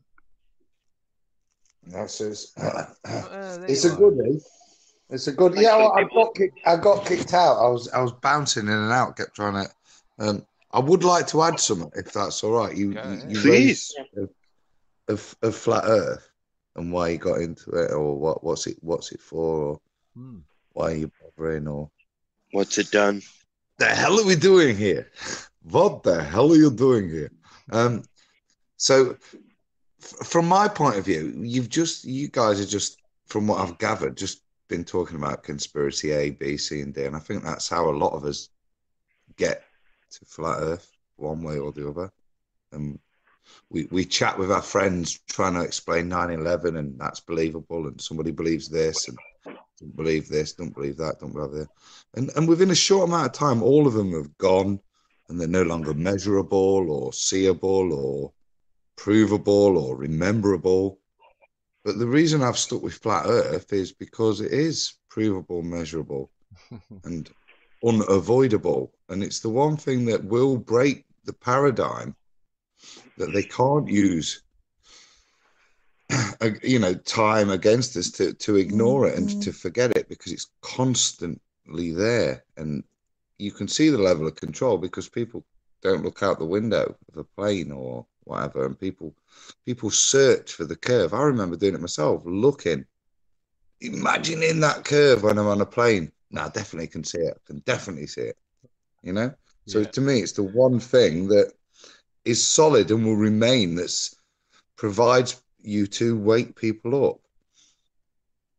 I totally agree, Adam. Well said, man. Yeah, totally. It's all I'm after now is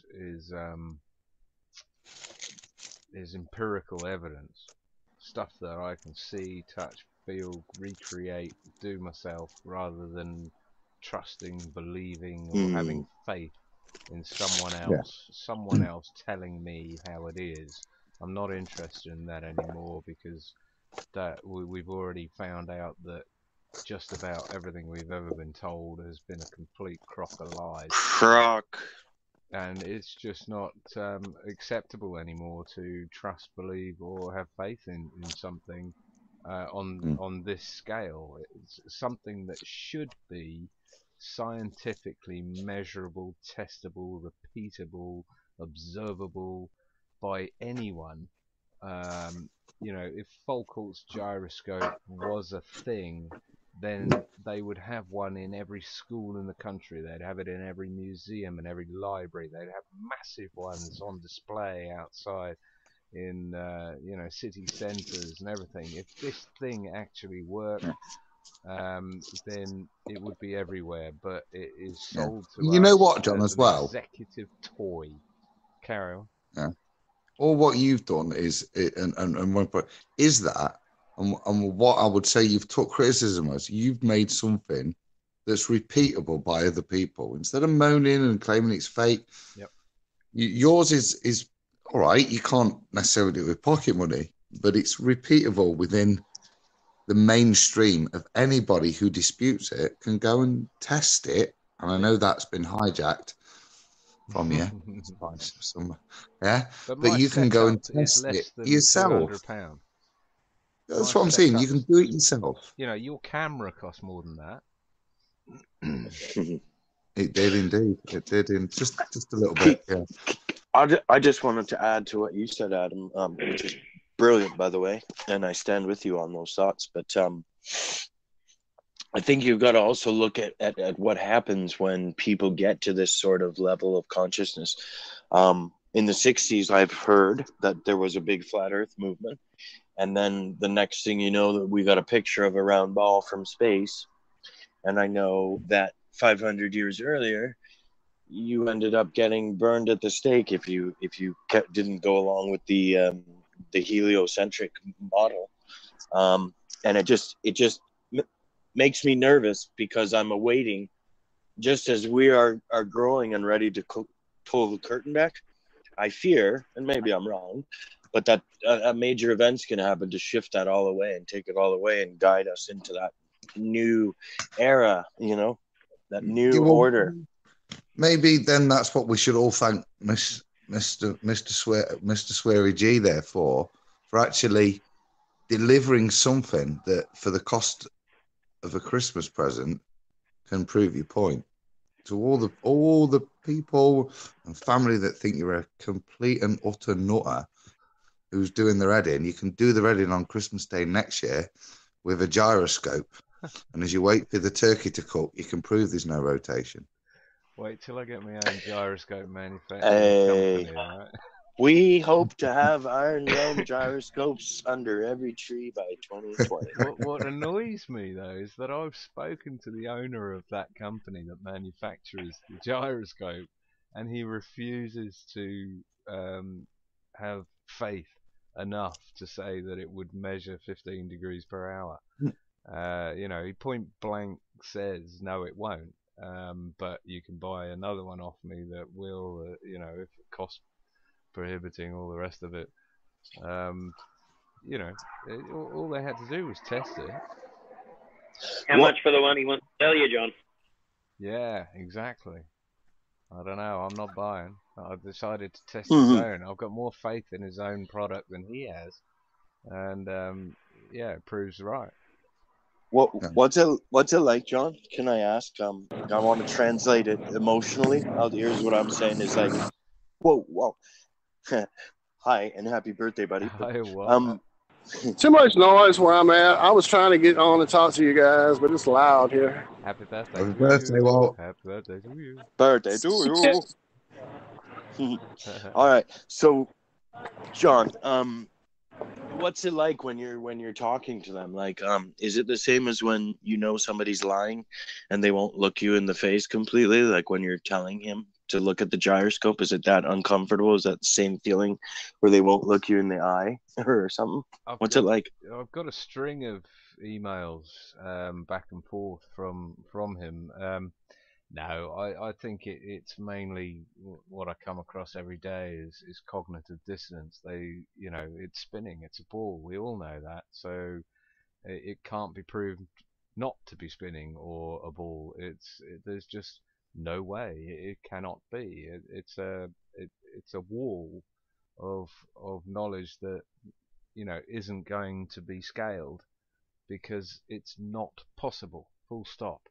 So I don't think they're lying. I don't think he's ever even considered flat Earth until he came across people like us. But he was perfectly genial to start with, anyway. It's interesting, since I spoke to him he put a tweet out saying apparently some people think, my gyroscope proves flat Earth or something, ha ha ha. And so I started chatting with him for a while, and he hasn't been on Twitter since. So it's been a year now. So, well, nearly a year. Another one bites the dust. It's a shame. I wish I could get shares in the company, because I initially emailed him to ask him whether his sales in gyroscopes had gone up recently and whether he knew why. And he said, yeah, they have gone up recently, and he does know why. And yeah, unfortunately, he's got no faith in his own product. They will. I have faith. They all will. The walls are being broken. The gears are starting to turn. The wheels have been rolling. We're starting to pick up momentum. Well, all the beauty full about ahead. the gyroscope is that you don't even need to own one to actually rationally think this through as a thought exercise. You just have to understand how a gyroscope works.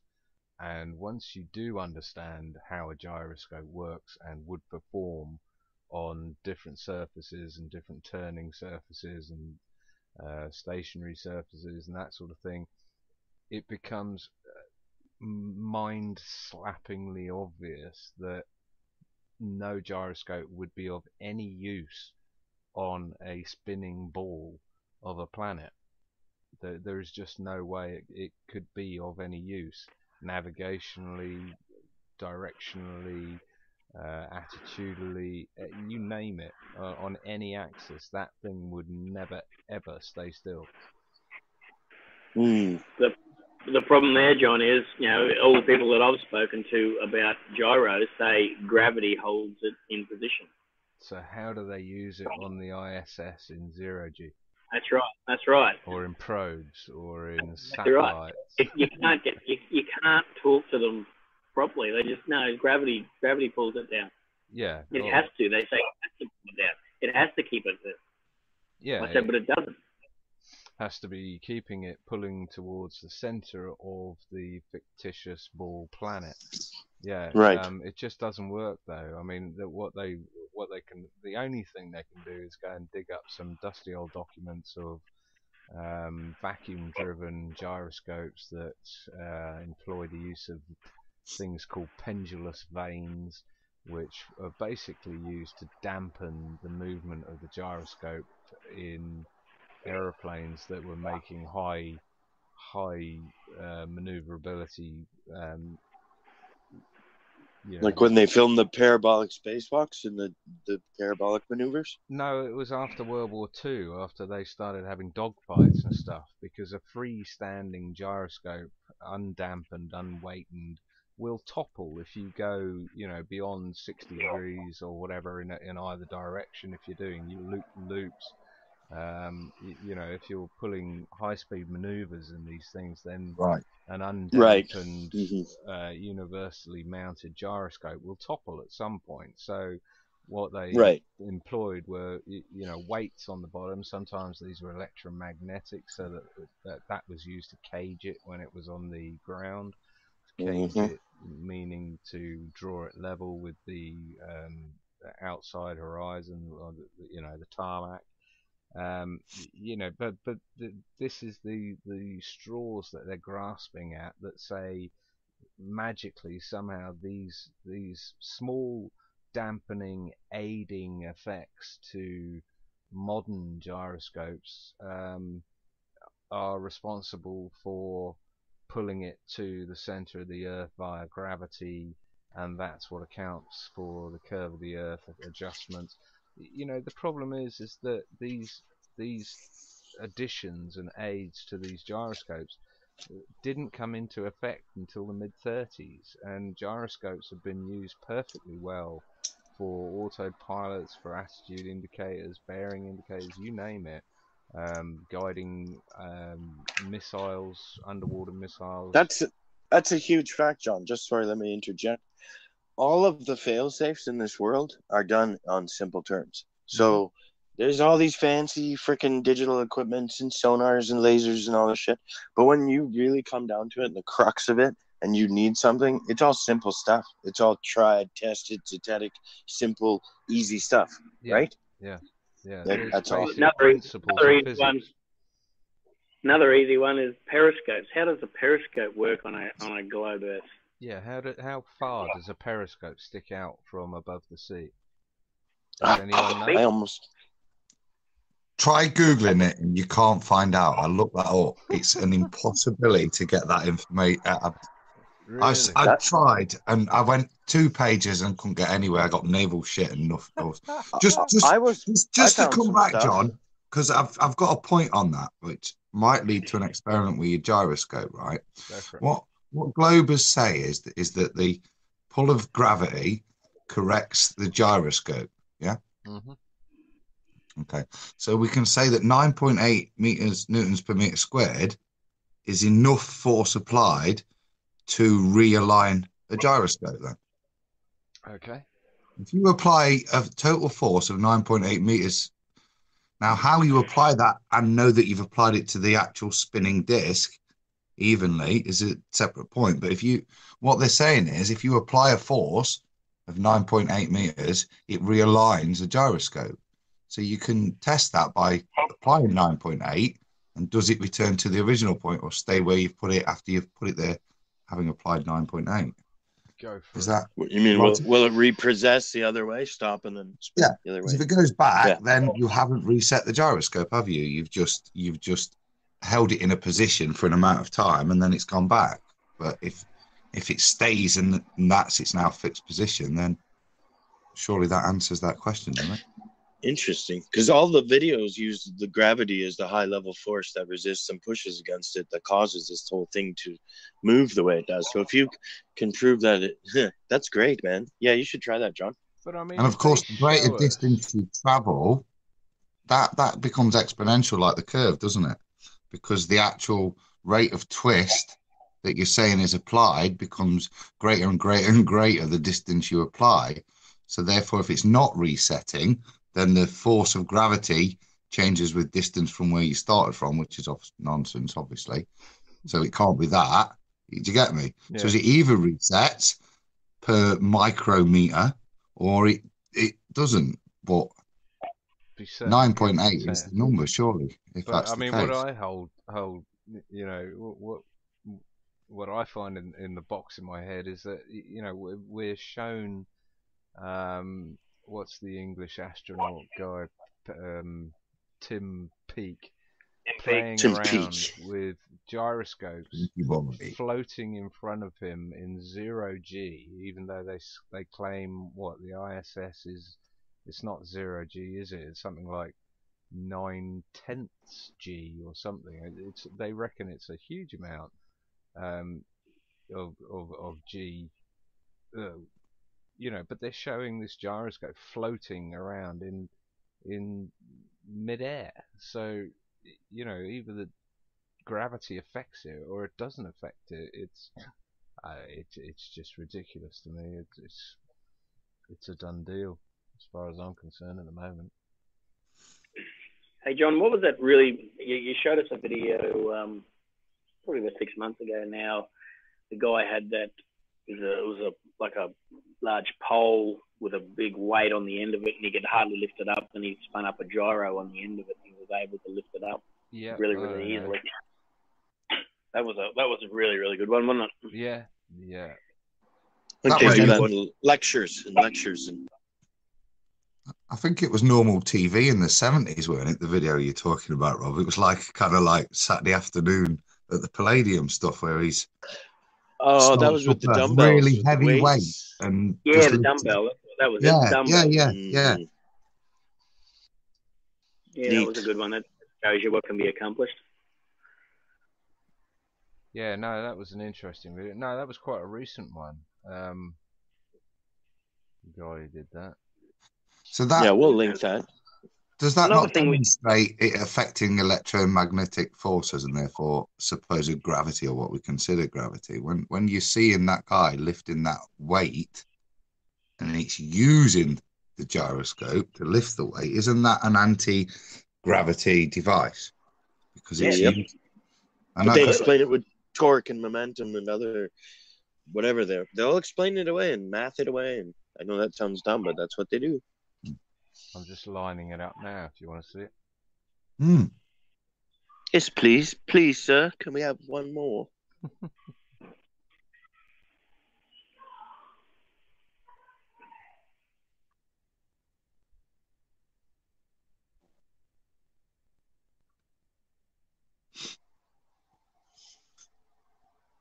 Are we winding this up then, guys, or? I'm around. Yeah. No, we were, but then we started talking again. So now keep going. That's only if we were. We need to put a play out to Dr. Tier just to come and join us at some point. Yeah, that's the one, John. I like this one. Yeah, it's fab.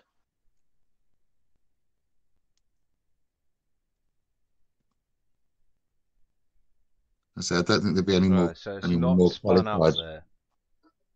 So this is just an inert bit of metal. He couldn't pick it up.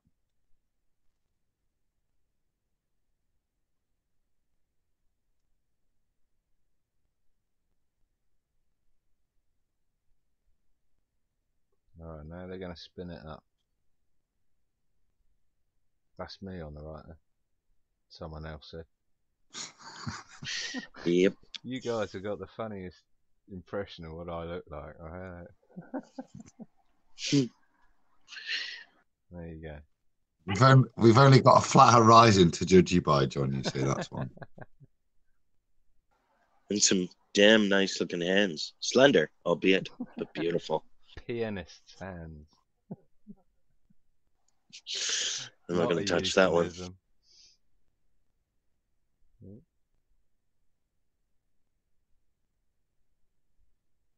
Yeah, they're funny old things, gyroscopes, but they're very, very simple when you look past the bullshit that we're, told about them.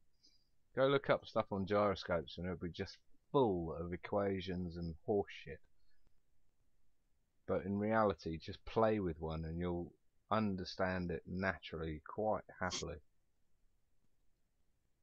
John, did you do an experiment where, the same sort of experiment that you're doing at the moment, but when you spin it up on an angle, so therefore it's, you know what I'm saying? So gravity's not affecting it.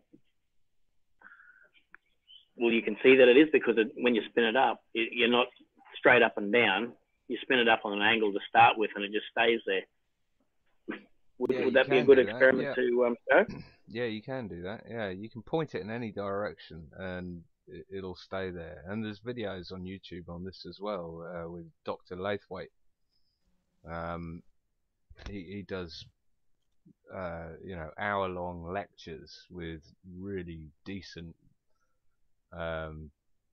gyroscopes, precision gyroscopes from the Royal Society and all this sort of stuff, and shows exactly what you're talking about. Yeah, that it'll stay sticking in one direction on an angle. Look at that, right over his head.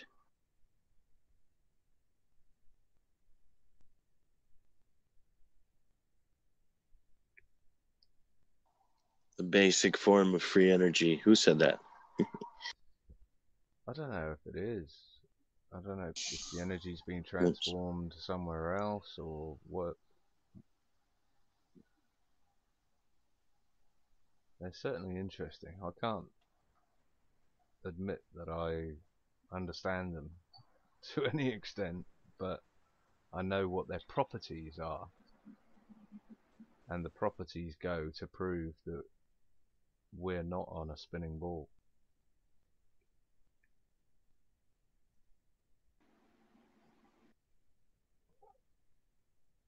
Hence why we don't see gyroscopes in science museums or anywhere else. Even the Foucault gyroscope that's in the Paris Museum is a replica of the original, so no one knows what the original was. Who relies on gyroscopes, Sean, in the world that the sheeple know and the MSM world? What institutions, people, professions rely on gyroscopes? Airplane pilots, helicopter pilots, submarine engineers, whatever they're called. Anybody who uses a mobile phone, who knows, do you know what I mean? And basic equipment have gyroscopes, don't they? Well, the mobile phone ones these days are like meme gyroscopes. They're more built on accelerometers and other. I'm not going to get too in depth. Okay. Into it. They're just different purpose. Well, you're they're saying, electronic. John, those ones. They're electronic, so anything electronic runs through a program. So the program can be programmed to show whatever it wants to at whatever point. Like, for example, the PlayStations have a gyroscope in them, an electronic gyroscope in them that proves the Earth is rotating. Have you seen that video? It's shocking. This is why I stick to mechanical gyroscopes rather than anything electronic, because you can't. It's infinitely harder to fake. But what you're saying, video say we base the assumption on that they've put the rotation into the thing anyway. That video, I watched it a long time ago, but I remember being critical of their assumptions in the PlayStation one, you mean? Yeah, the PlayStation control receive one, isn't it? It's set up on the turn, the old record player, isn't it? I think. Something along those lines, yeah. But at the end of the day, it's not a mechanical. The point is, the software is based on the assumption that a gyroscope does what it says on the tin. Of course, that's the whole point. I mean, no matter what it's doing, the software will interpret it like declination on your compass. You know, essentially, what you're doing is taking a compass reading, and then you're running that compass reading through the software, which is the declination equation, and you're coming out with what you're told is what should be the accurate reading. But like you say, we're running it through software, which is giving you a skewed result. See George Soros voting machines. Perfect example. Yeah, anything that runs through software can be manipulated because it's man created. It's written by man, whereas a mechanical it's gyroscope, it's programmable too, right? Programmable. Absolutely, it's programmable. Look at timeanddate.com, SunCalc, MoonCalc. Like we were going to talk about Dr. Zach's video that came out today.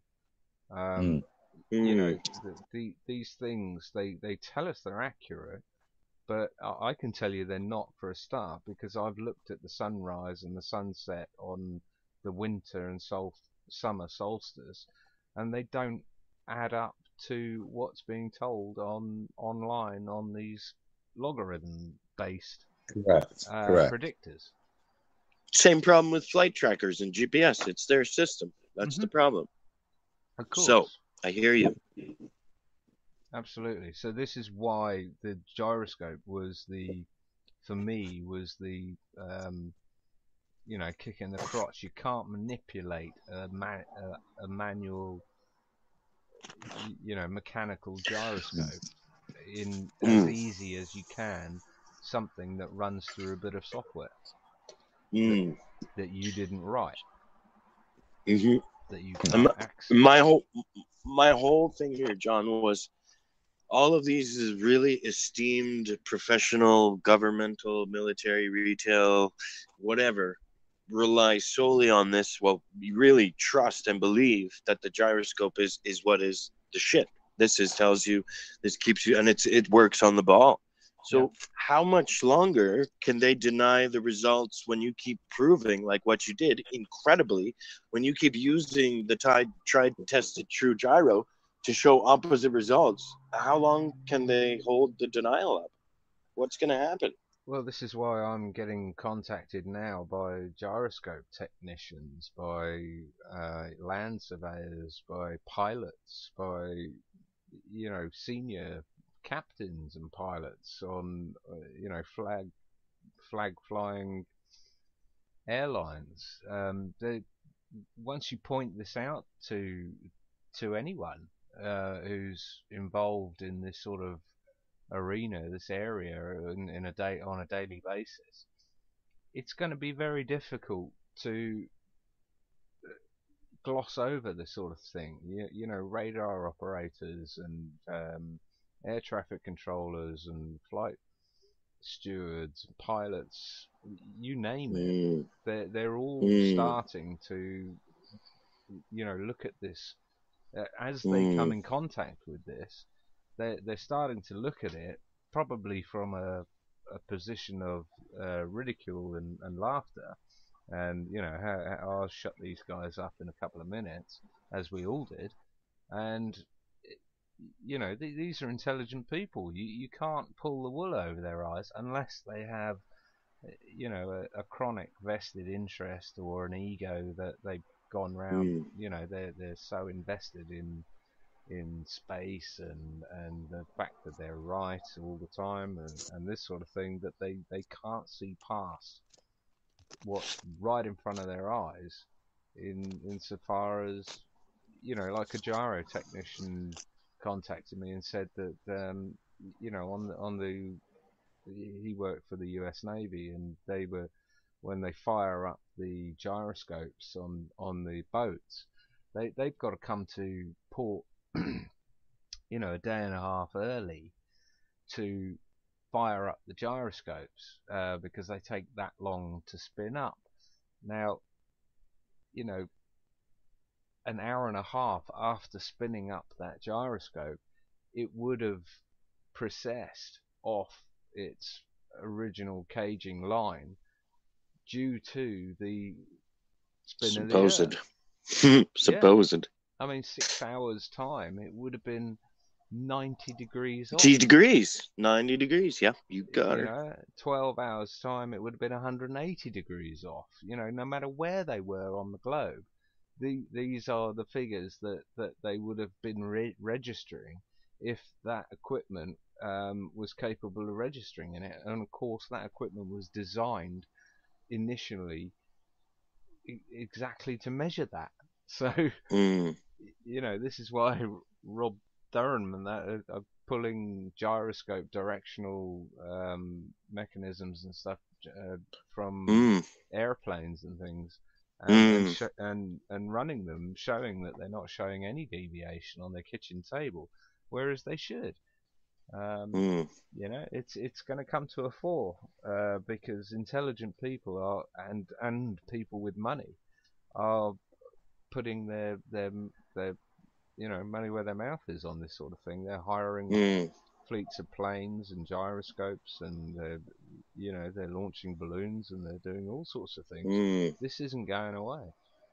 It's almost a new revolution of self-exploration and exploration in the world. I mean, with provable things, it's so bloody exciting. It's so exciting. But I wanted to just touch on what you said about the gyroscope there. And see, I look at I may not be the smartest with the math, but I'll look at stuff like the emotions of it.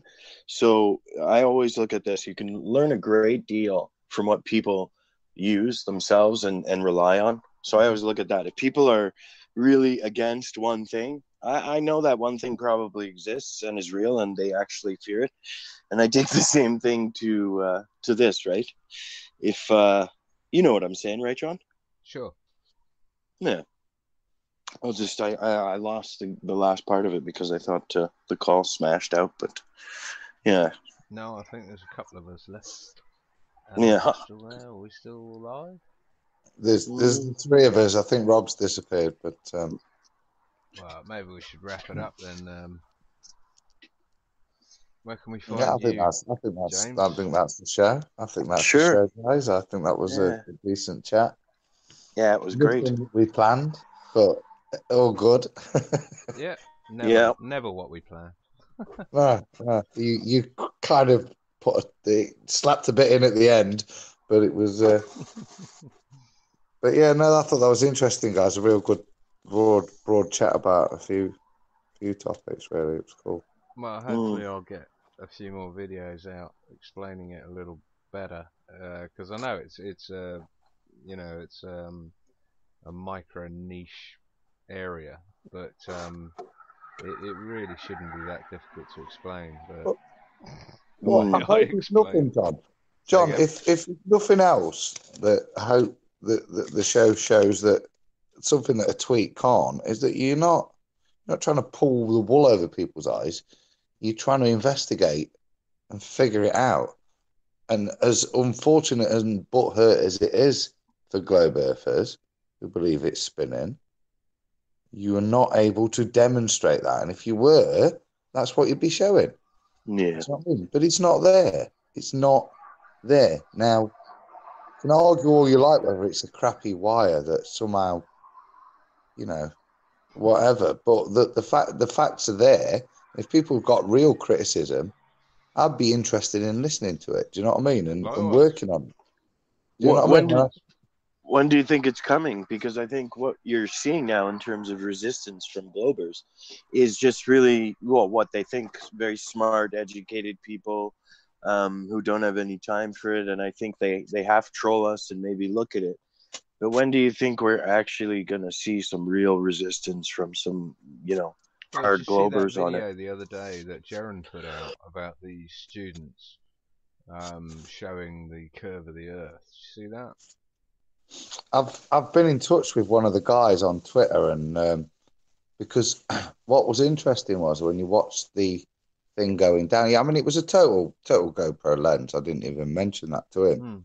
But I've chatted with one of the guys, and what I thought was interesting, and what you always see happening, is the balloon burst. Because I think we chatted it out either online in the past about putting valves in balloons and stuff. Yeah. But they had some release software that allowed a controlled descent, because obviously the equipment was paid for by the British taxpayer.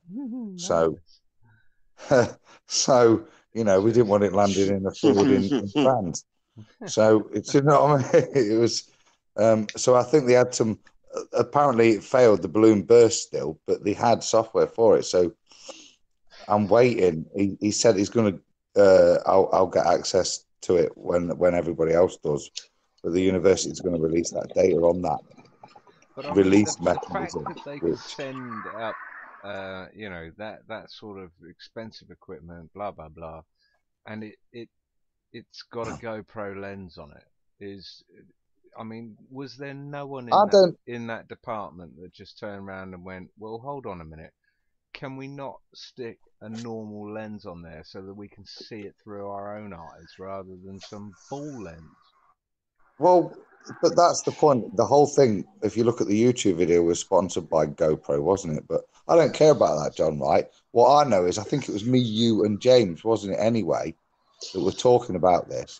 And basically, us three have come up with the same combined efforts of the University of Leicester, which is a controlled descent. To have a balloon that had a valve on it that let out air as it felt it was going to explode. Yeah. Yeah, I mean, as it escalated, as it went higher. Brainer, surely. It would have to be. Well, apparently, but they have proper software on this, so I'm interested to see that. But again, it was just a total, as Jaron smashed it. Do you know what I mean? Total bendy lens at the bendy lens. Yeah, bendy lens. But I would be interested to hear from anyone involved in that experiment that had misconceptions or had some grievances about the fact that they were using only those cameras, and how on earth. Do you know what I mean? Now that it's been plastered all over the papers and the mainstream as these students prove the curve of the Earth. That's exactly what the headline was. That's disinformation for the younger generation, though. It seems like pre-programming for the kids and the people maybe 3 generations down the line, right? Were they young, like 20s, 25s? Students, I imagine they were, yeah, but it doesn't matter, mate. Have a look at the Twitter feed. For every standard student comment you'd expect, there's a bucket load of. It's a GoPro lens, you idiots. Are you thick? Do you think the curvature is the same below the clouds as afterwards? You can't delete a timeline. It doesn't. Honestly, it's not worth arguing. The world did it for you now. People are not falling their for it timeline anymore. with it. No. We're making a difference. We are making a difference. On a side note, guys, Adam, I don't think we've ever told you, but one of our goals at the Iron Realm is to launch one of Picard's capsules with us in it. Yes. And I've recently found, yep. All of us at one time. Can't think of any problem there. Are we all going up together? I'll 5 of us. Anyways, I'll bring the Hennessy. I'll bring a bottle of Hennessy, boys, and we'll have fun. I'll bring a parachute. Yep, bring 2, please. No. I've just found out that the province that I live in Canada is actually the best place for ballooning. So we probably want to do a launch out here, which would be great. I gave a donation towards Bob's Globebusters balloon launch, and I'm eagerly awaiting the next one. But I'd be more than happy, guys, to have a more hands-on stuff, because I mean, obviously the point I was making in terms of the reason I contacted this guy was to get hold of this data to pass it on to Bob. But I mean, if we could use it ourselves, let's build a parachute. Let's build a balloon. I'd like to think, Adam, that you've been a an honorary member of the realm since we've had you on. So it'd be great to get you on board. That's a pleasure. Yeah.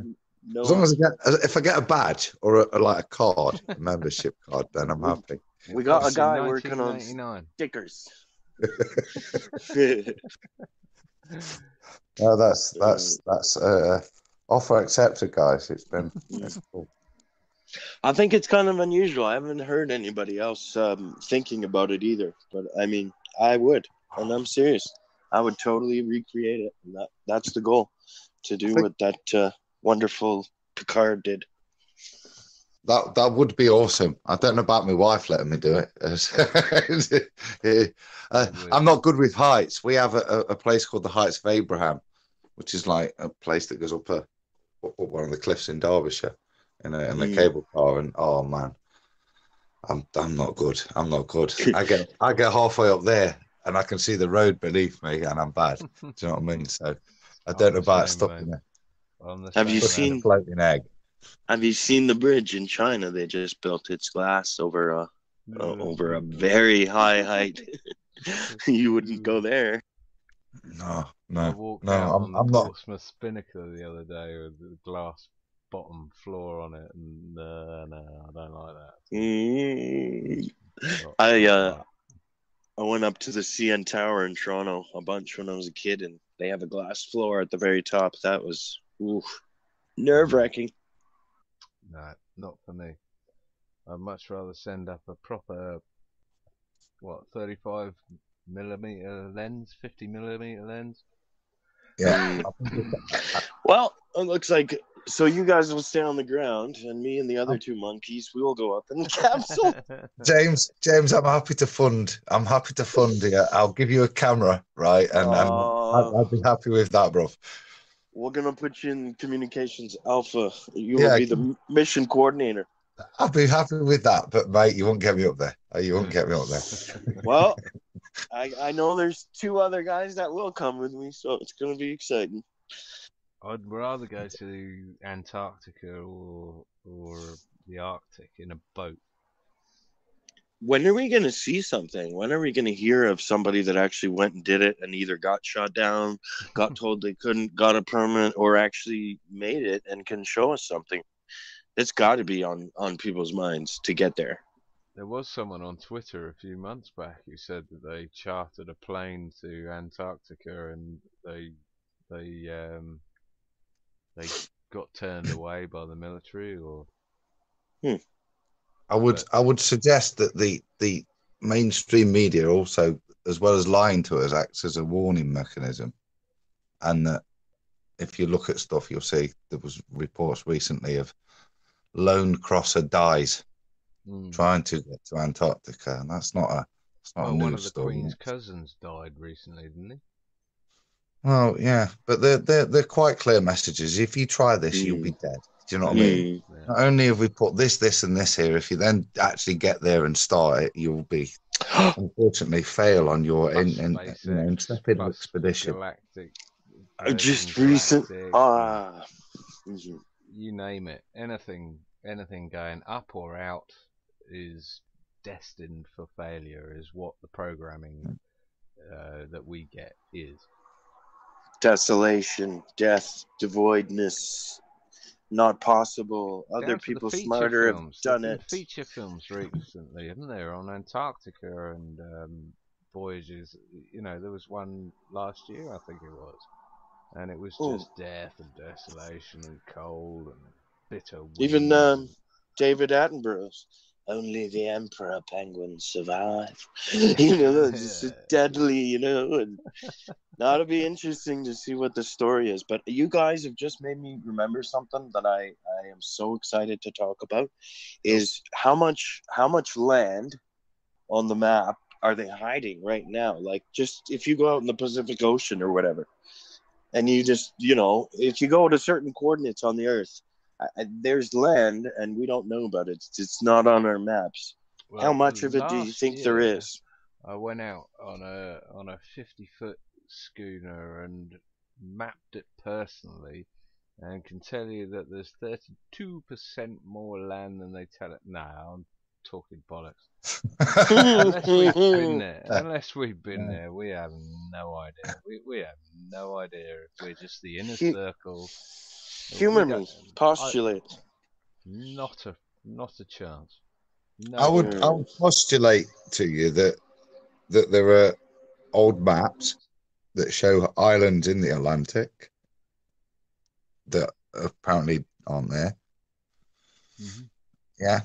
And I'm not just talking about stuff like High Brazil and places like that, but if you look around Iceland, there are a number of islands that were there in the 1600s that don't apparently exist, and etc. There's exactly what I'm talking like about. That. Yeah. And then if you think about the Pacific, which is something which has less traffic and is traversed significantly less and is twice as big, how much could you hide there? So my answer, like John, is I don't know, but I think the possibility to hide huge amounts of land, and if you start to reimagine the map, I'm happy to dismiss the Gleasons. It's a useful tool. I don't necessarily think it's an accurate reflection, and that's where we succeed, though. We don't claim as flat earthers to have this baby all locked up, and that's why we will continue to look at every point. We're different. It would be unscientific, wouldn't it? It would be totally unscientific to say that is fact, because that is not scientific to say that. We're happy to say I don't know is the difference between flat earthers and heliocentric pseudoscientists. We don't know, because we don't have a budget of £50 million a day to go and find out. Give us a budget of £50 million a day and we'll tell you within a week what the hell we're setting on and where the boundaries are and whatever. I'll tell you what else, John, and this is from a science boy that's started to look into this and looking at other spheres, astronomy and physics and stuff, is that I'm not also prepared to have an ideology, a theory, and when I'm presented with clear evidence to the contrary of that theory, invent things such as dark matter, dark energy to keep alive my theory. I'm more than happy to rewrite my theory and start from zero. Yeah. And I think that is actually what's gone wrong, is we've built shit upon shit upon shit, and we're so far up our own arse that and we believe it. What we call the fundamentals of our modern day science are literally built on assumptions and theories. Absolutely, you go and trace it back to its basic source of how did they find out the distance to the moon, the distance to the sun, the distance to planets. It's based on Kepler's assumptions, or not necessarily assumptions, but they never ever had a linear distance to any celestial object in space. So there is absolutely no. Kepler may have put the nail on the head saying that it was 0.72 AUs away, and therefore we can work out from his formula that it's this far away, that's in relation to this, it's this far away. But without a linear distance to start with, the entire thing is based on theory, assumption, and guesswork. You know, I've no problem agreeing that if we can find one true distance to a celestial object out there, that we can then put the entire puzzle piece back together. We can put the entire solar system, if they want to call it that, back together. But the fact is that we don't have that linear distance between us and a celestial object in order to map out everything else that we've assumed. All these light years, billions of light years. We've got squat. We got squat diddly. We got a bum hand at the poker table, and they're bluffing us for 30 years like they got a royal flush. It's unbelievable. We're sitting on rotten cabbage. Yeah, we gotta get it out. The emperor has no clothes. Absolutely. Is the be all and end all of it is that they really do not have anything that we can base our fundamental cosmological beliefs on. It's pure sand.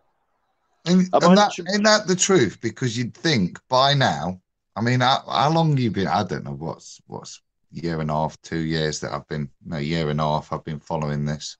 Do you know what I mean? And intrigued by it. Yep. Thanks to certain individuals. Do you know what I mean?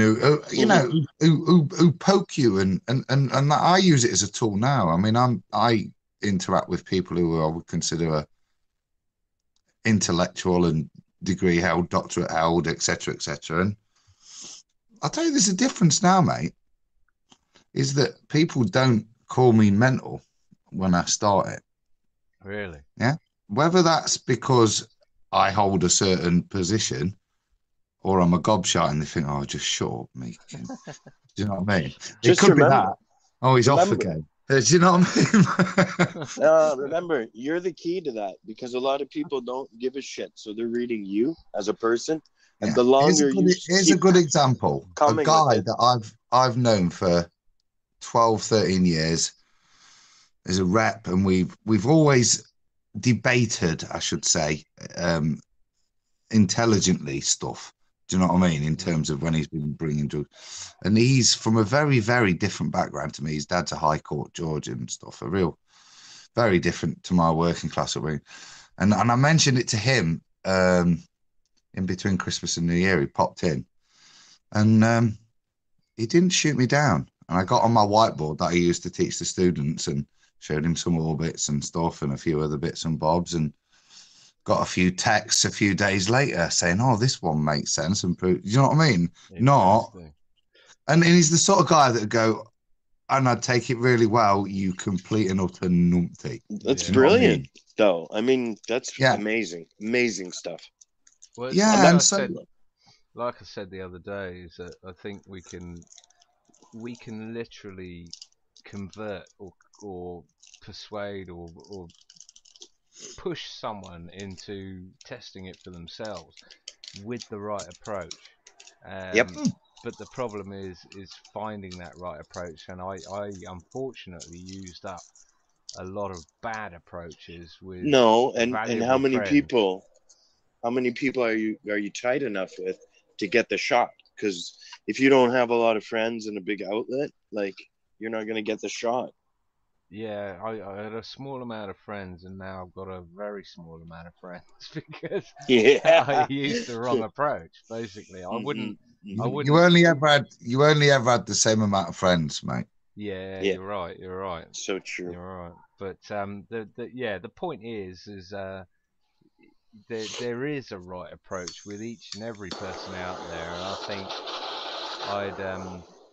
if I had my time again on that, I don't think I'd change anything. But now I know that there is a different approach for different people, and I would certainly Smart man.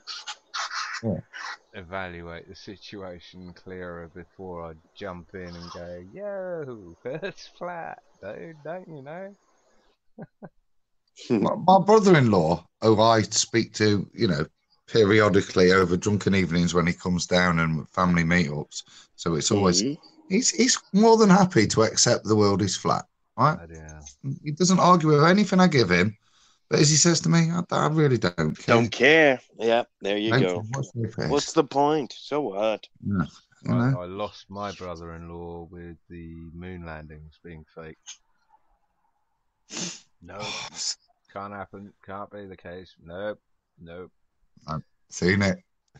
Yeah, Yep. I lost another mate with chemtrails, Hmm. and I've lost another mate.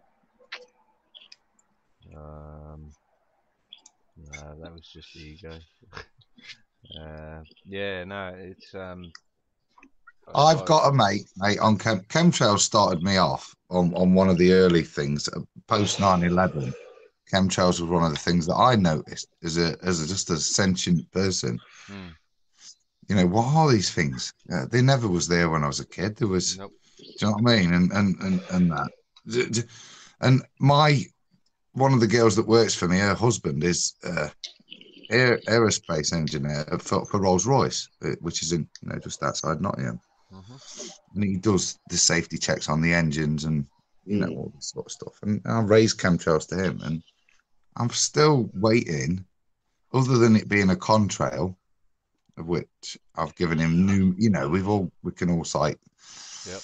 It's not this. It's So even then, you run the risk of losing him at the outcome, though, because even if he says it, he'll be like, "So what? So they're spraying something. It's probably not what you think." They're not willing to look at the bigger picture outside of that, Adam. And I think, like, Rob has people in his life that you get to a point and then they just disassociate anyways. Like, who cares? It's not round. So what? That's cognitive dissonance. That's exactly what cognitive dissonance is. It's the ends of, if I'm being honest, it's the ends of the cognitive dissonance. Most of the time you convince yourself that something isn't true because of other attributes in your belief system. What you're starting to see now, and this is the positive thing from my perspective, is people aren't no longer seeking solace in the positive aspects of their system, their belief system. They are dismissing all aspects of both systems. And that's the end of an argument. Yeah, it was the end of an argument. It's not long to dispel it before something will make it pop. As they say, isn't it? It's the first they violently oppose you, blah blah blah, and then finally they all admit that it was obvious from the beginning, which is basically them saying, "So what? So what? So they're spraying. Yeah. So what?" That is them reaching the end of the what is it? The process of denial or something or whatever. They're putting on the rose glasses. That's what sorry to bring in the Bible, but biblically, that's what they say. A fool, a real fool. The meaning of a real fool is somebody that knows the difference between right and wrong, or how a thing works, and still chooses to go ahead with it. And that's cog dissonance. That's cognitive dissonance, right? They cannot exercise two opposing paradigms and agree with one, or they need to have one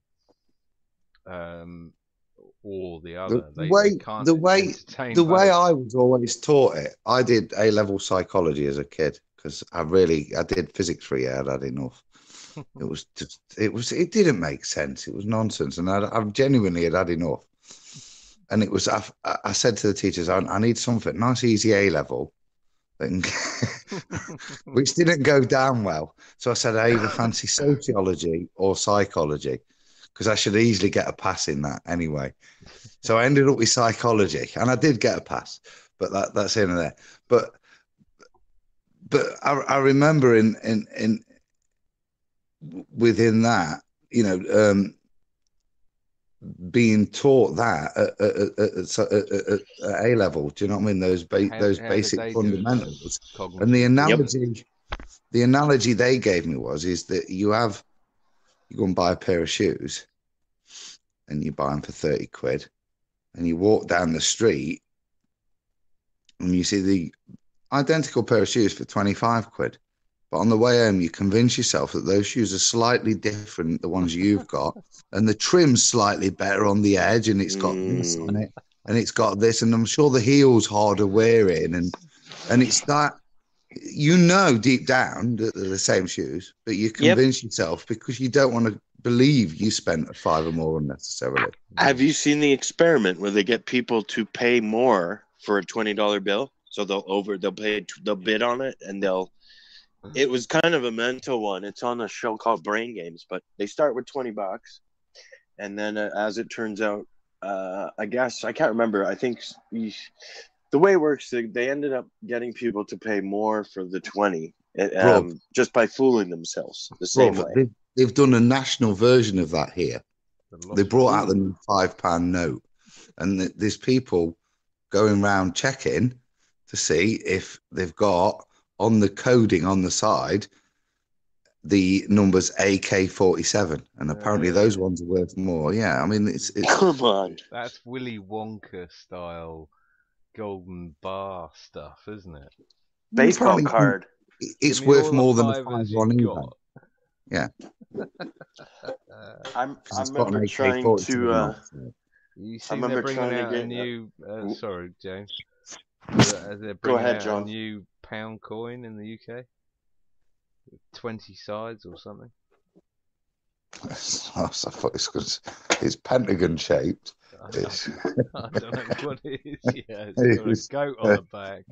Yeah, goat. Has everyone seen this book yet? And it's red. You all seen this book here? I am now. Alright, so we got this was given to one of my boys. Everything. Hang on, in the wrong hand. Hang on. Is wrong. Excellent. All right, it's not what you think.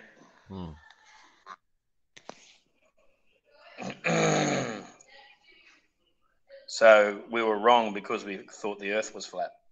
It's not there. Pear shape. The person who gave it to my boy is having a go at me. That's why they gave it. They didn't say that. Don't have to. No. So it brings up. You got a wood burner? Hey? You got a wood burner? No. So, I see it's got all the usual suspects there. Eclipses, Aristophanes, all the bad boys are here. Wait till we break them down. And they're moving in a curve. Yeah, when the aeroplane flies, it looks to be flying in a straight line, but it's actually flying in a curve. Yeah, that's proof. Don't look. Don't look. It's written in blue. When an airplane is what? Go back. When an airplane is flying in what looks like a straight line over the surface of the Earth, it's actually which way is it curving? Well, which way is it curving? Down. The way you're moving. That planes do nose down. Planes don't fly level. They definitely nose down all the time. Stop being logical, Adam. These are not the planes you're looking for. Not. Who's printed that? These are not the planes you're looking for. If this was done in like 2015, you know it's counter propaganda for flat Earth. Landing was a hoax. What are they saying? Oh my goodness. What are they saying, Rob?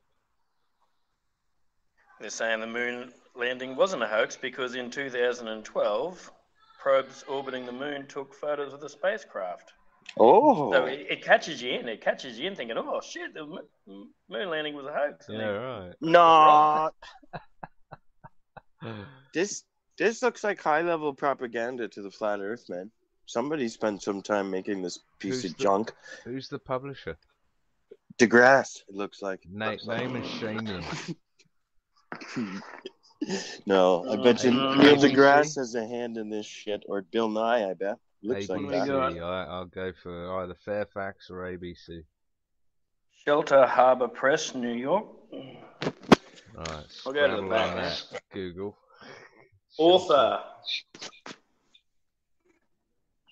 What do we got? So author Tom Jackson. I'm bought a lot.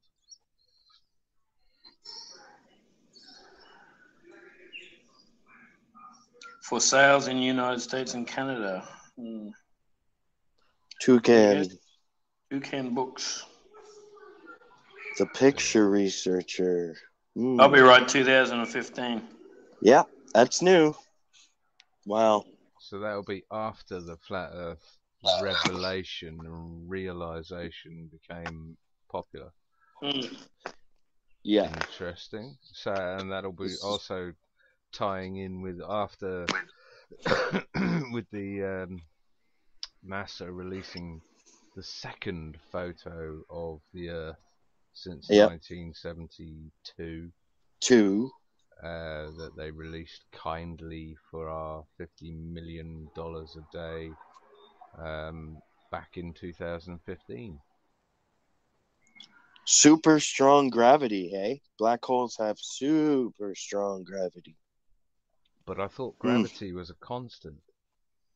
Is that Stephen Hawking they're mentioning too? Might as well throw in a high-level name. The name drop.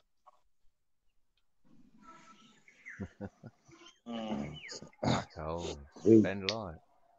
Notice if how an they astronaut put this fell into a black hole, he or she would be stretched like elastic when crossing the event horizon. Says astronaut Mr. Bean.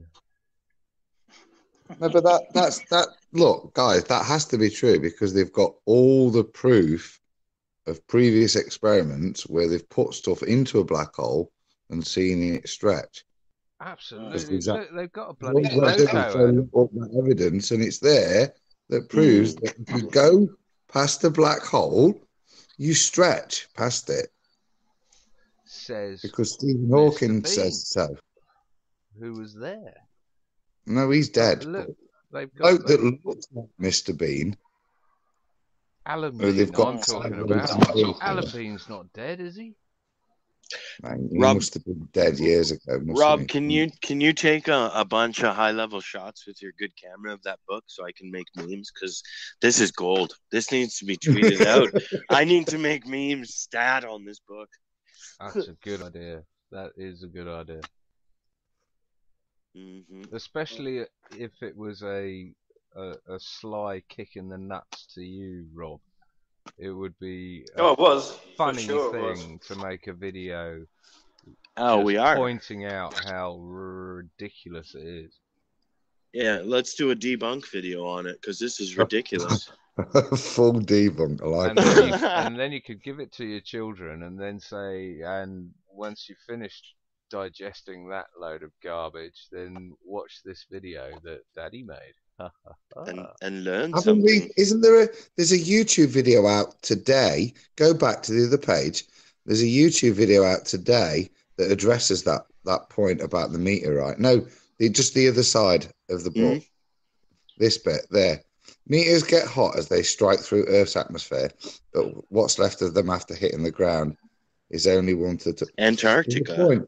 I think there's somebody that's got this proof that they talk about a 30 million ton meteorite that hits the Earth. Here we go, that one. Oh my God, I'm making a meme out of that. And they've got Most 1,500 meteorites- tons of it left. So I think, yeah, it'd be good fun to go through all it book by page, because I bet Most they say meteorites are found in Antarctica. who finds them. 'Cause Nobody's they allowed found out. there. Mr. Bird.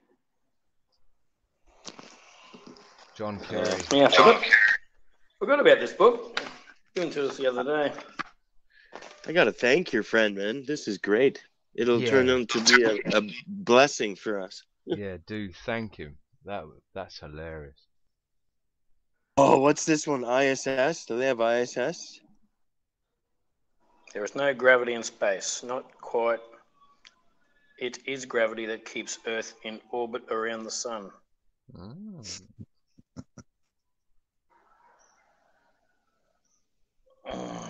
Mm. Magic of gravity.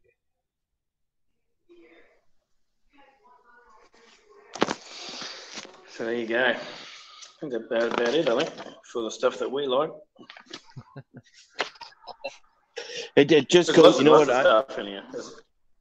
I find it shocking that he goes out of his way because he's so uncomfortable to give your child a book.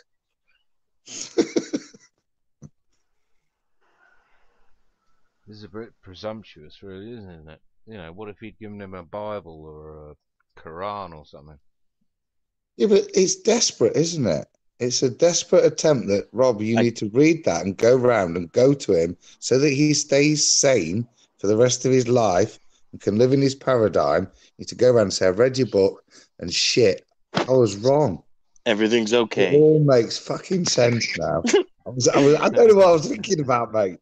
Yeah. If I gave me that book, it was a bit like the Jehovah's Witnesses coming round. Thank God you turned up on a Sunday morning. You know what I mean? Otherwise, I wouldn't have figured that out. If I was you, Rob, I would use that book as a learning tool for your children and do 1 page a night and just get them to read it and go, oh, okay, yeah, that makes sense, no problem. Oh, And then evolution. show them your research for the day on how all of it lizard-like scale. Oh, they're on dinosaurs. Here we go. Yeah, I would use that as a curriculum, as a teaching curriculum on how they're being bullshitted from day zero. Oh my gosh. I got to get this in digital. You got to copy this on the whole book in digital form so we can debunk this sucker frame by frame. It's going to be majestic. There is 100,000 memes in there, isn't there? Oh, yeah. I can smell the fear coming off the book and we're as far away as you are, Rob. And second of all, it's crazy. Shows me they're scared. Get Karen on the case with her memes as well, and Mike as well. That's the worst one, guys. Dinosaurs, you know. That shows that the people who are messing with our minds. They're evil Such a fuckers. fraud. Yeah, but I love dinosaurs. I love dinosaurs, and they've ruined dinosaurs. I could cope with not having Star Wars, but dinosaurs just really. But they've only been around 200 years.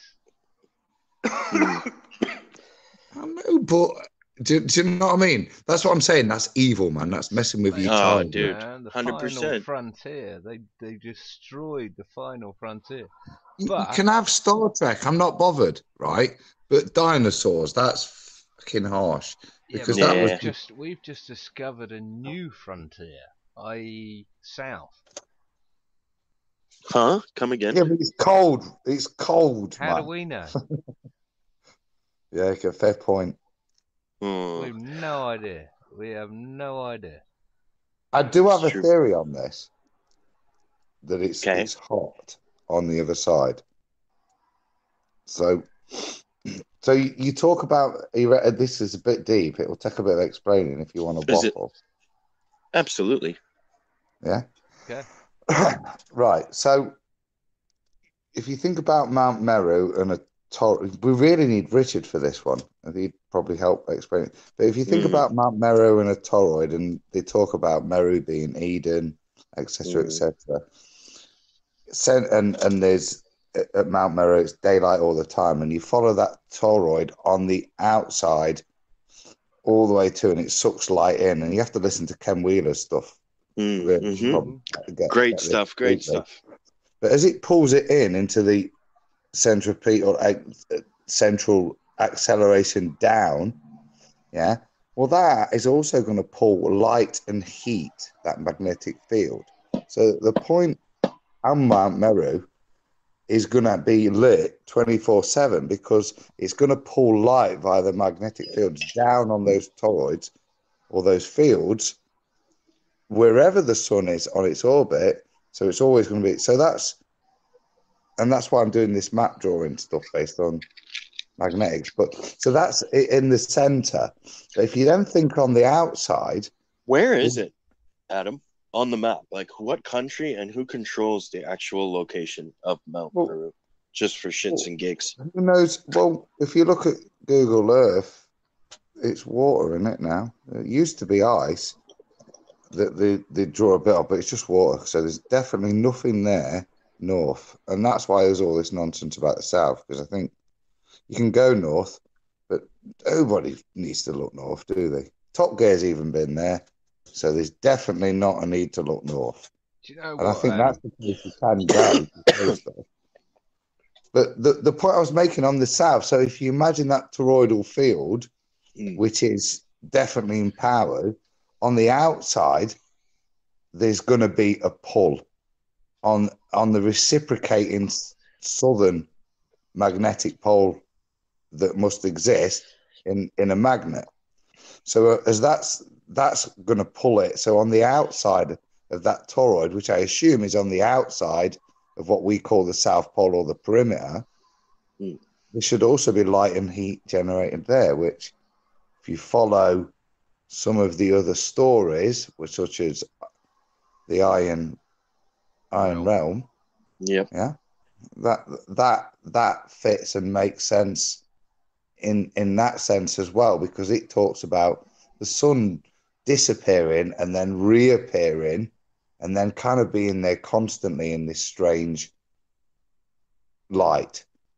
Yeah. So, I mean, I don't have much faith in that document, but like I say, some people do. There's a lot to the Torosphere, though, and the lens model that merits looking at. I completely agree. Yeah, I do enjoy the experiments with lighters inside bowls and things like this, showing the light going all the way around the outside of the bowl, depending on where you put it inside the bowl. I like that sort of thing. That's Jeffrey Grupp did a lot on that.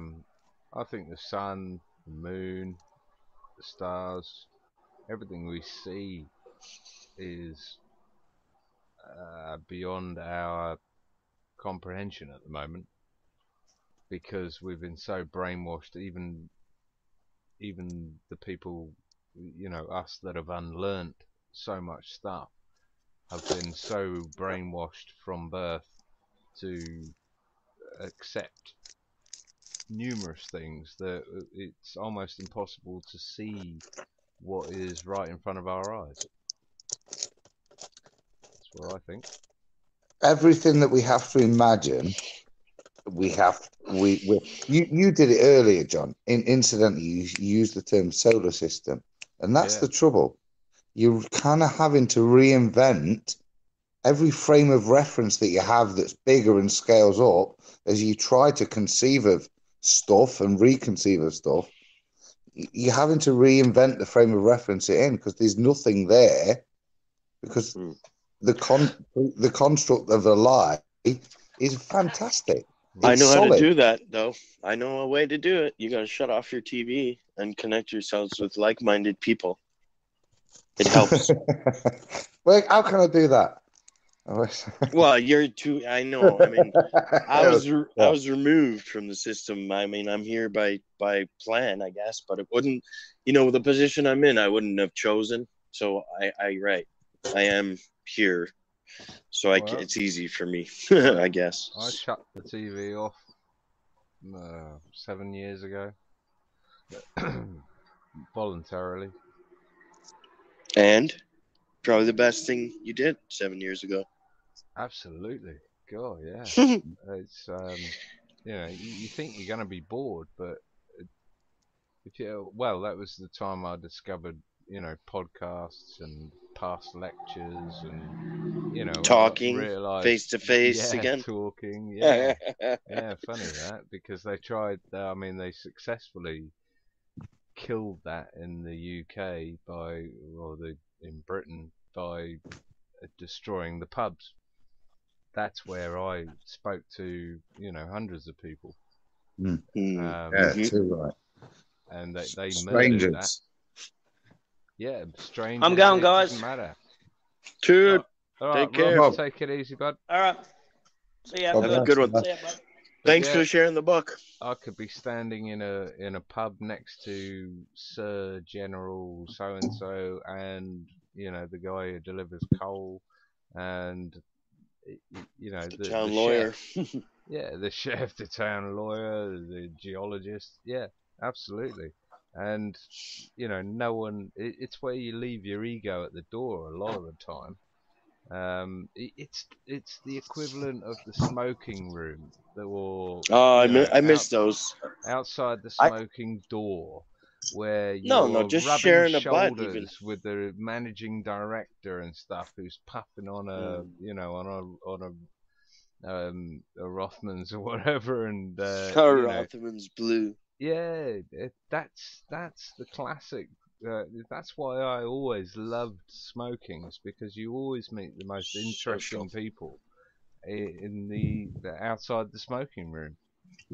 But it's not worth it, man. I mean, I do too. I'll never have those little moments with strangers where we're huddled outside in the Canadian winter sharing a ciggy, or meeting someone after like literally dying mentally on a plane because he couldn't smoke for 7 hours, and then you find that one other smoker and you rush to the exit.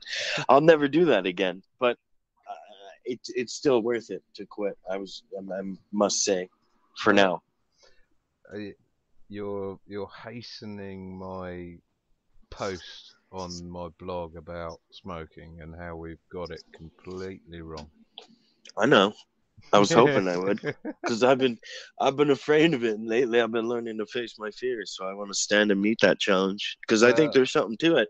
About 2 years ago, I was exactly the same. I thought, you're a researcher, then you need to research the things that are potentially doing you harm. So I started researching drinking and smoking, and as much as I tried, from an unbiased point of researching smoking, I couldn't help but come across numerous lengthy, well footnoted, well researched, well linked articles telling me exactly why smoking was actually good for you, why it was protectorant for your lungs, why it was insisted upon by the deans of public schools in London and around, like Eton and what was the other one? Eton and I can't remember the other one, but you've got to make sure to tell everyone though that the type of tobacco you're talking about is not this poisonous death sticks that the big companies make. Like, no, it's different. Talking about correct? Is tobacco. What I'm not talking about is cigarettes. Excellent. Just thought I'd clarify that for the listeners. I'm not talking about cigarettes. I'm talking about tobacco, and at the moment, it's as pure tobacco as you can get. But I'll tell you what, John. Yeah. There's what you're saying there, and I was about to interject, and then you qualified it, and I have a lot of theories about cancer, stuff I've read, privately for years about its cause, and it's not something I'd want to get into now. But the point you make, that you and James make there, in terms of not the muck you're given in cigarettes and that now, but actually tobacco and that, and you can grow your there are issues, and it goes back to the causes of all cancer. But Man, I think that's a chat for another time that I wouldn't even want to start now. But agree. It'd be a really good chat because I've got a lot of good alternative theories as to the causes of cancer. I'd like to get the doctor on that one, and me being a cancer survivor would be good as well. But it'd be great to get the Dr. T and you guys talking all about that on a health show or something. I've been sort of personally researching cancer for about the past 5 years, as I was convinced that was going to be what killed me, and I was shit scared, to be perfectly honest, which is why I decided, to kick myself up the arse and say, you're a researcher, now go and research it. If you're going to, if you're going to be scared of something, then at least have a rational fear of it and understand what it is that you're scared of. And yeah, after 5 or 6 years of researching it, I've come to certain conclusions as well, which I'd like to share with anyone else who's sort of done similar. So yeah, I'd be up for a sort of show on that, because cancer is not something I'm scared of anymore, or smoking or anything else I'm doing, because I can see, I believe I can see now where the cancer is coming from and how to prevent it. Hugely arrogant point of view and a hugely stupid point of view to put across, as I don't have cancer and I don't plan. And that's the only reason. That's the only reason you say it, because you think, oh, don't touch wood. I'll say that just in case I get cancer. And if I say that, I won't get cancer. Well, it goes a little bit further than touching wood. There's a lot of research behind it. And what I do is, I don't want to live forever, but what I do want to do is mitigate my bad habits with good habits, so that There's I can no live both chance sides. for us. There's no place for us. Who's that, James? What is this thing that builds our dreams? Yet slips away from us. Who wants to live forever? Ah, the Queen. Lovely. Lovely. It's Saturday night. I thought, have a booth. No, absolutely. Did that make sense though? I mean, it did, yeah, a lot. Yeah. The only thing I'd say is the rate of cancer increase. It's. But cancer's caused by toxins. You see, getting into it. It's toxins in your body. So the more toxins, coupled with choices that you make, that has some effect, I believe. Well, that's a choice of whether I put a toxin in my body or not. But then there's non-choice toxins like chemtrails and pesticides and fluoride and all these other toxins. Some you have a choice as to whether you put in your body. Do you drink that red can, or do you scoff down cornflakes, or do you eat something that's labelled on the side with 100 E numbers? That those are choices you make. A lot of choices we can't make ourselves because they're forced on us, like vaccines when you're a 3-year-old or a 1-year-old or whatever.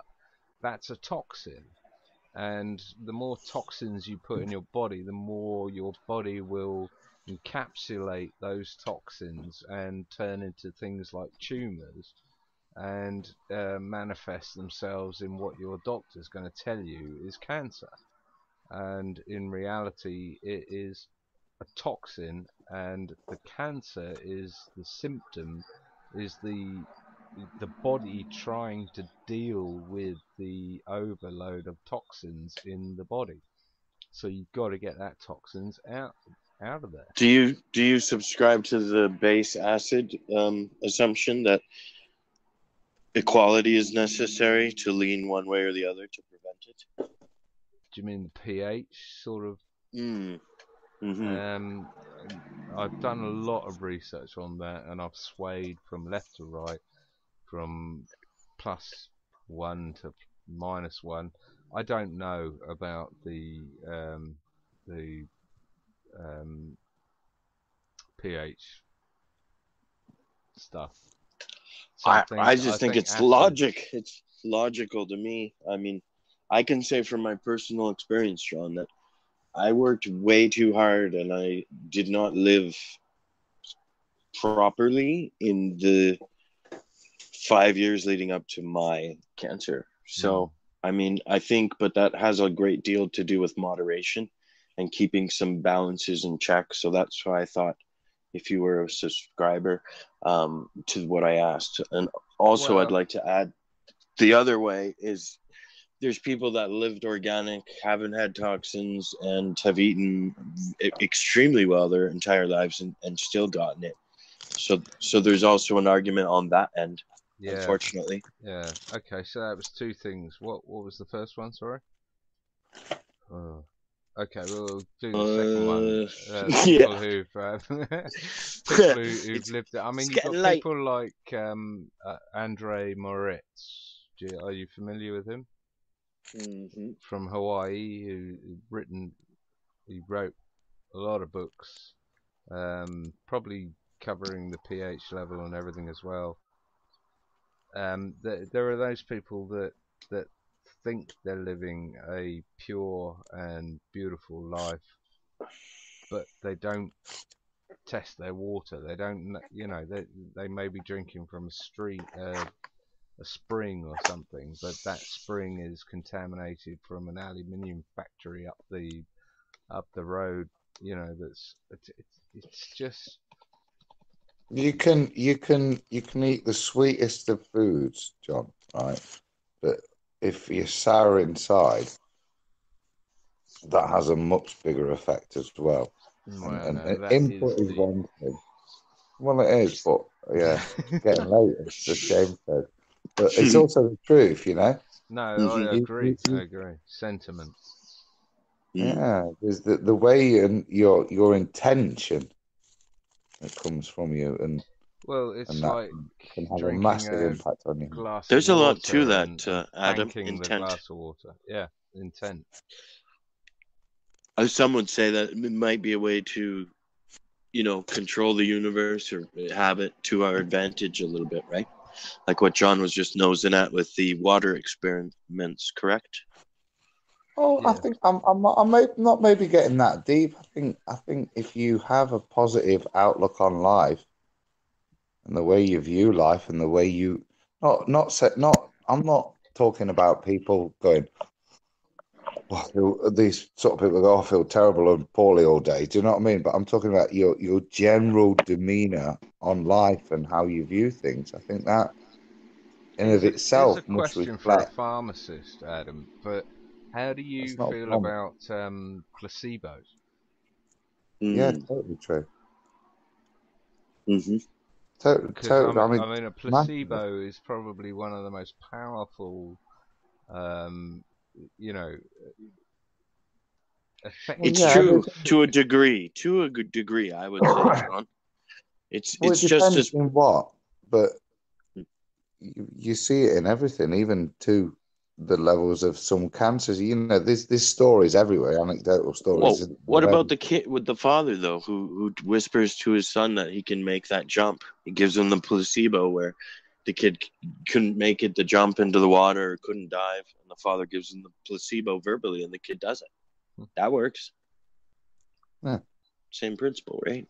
Well, it's just interesting to put it to a pharmacist, because the best way I can put it back to you is, I deal with a lot of I have great pleasure is the wrong word, but great pride in trying to provide end of life services to people in community and making sure we do our bit in making sure that it's not less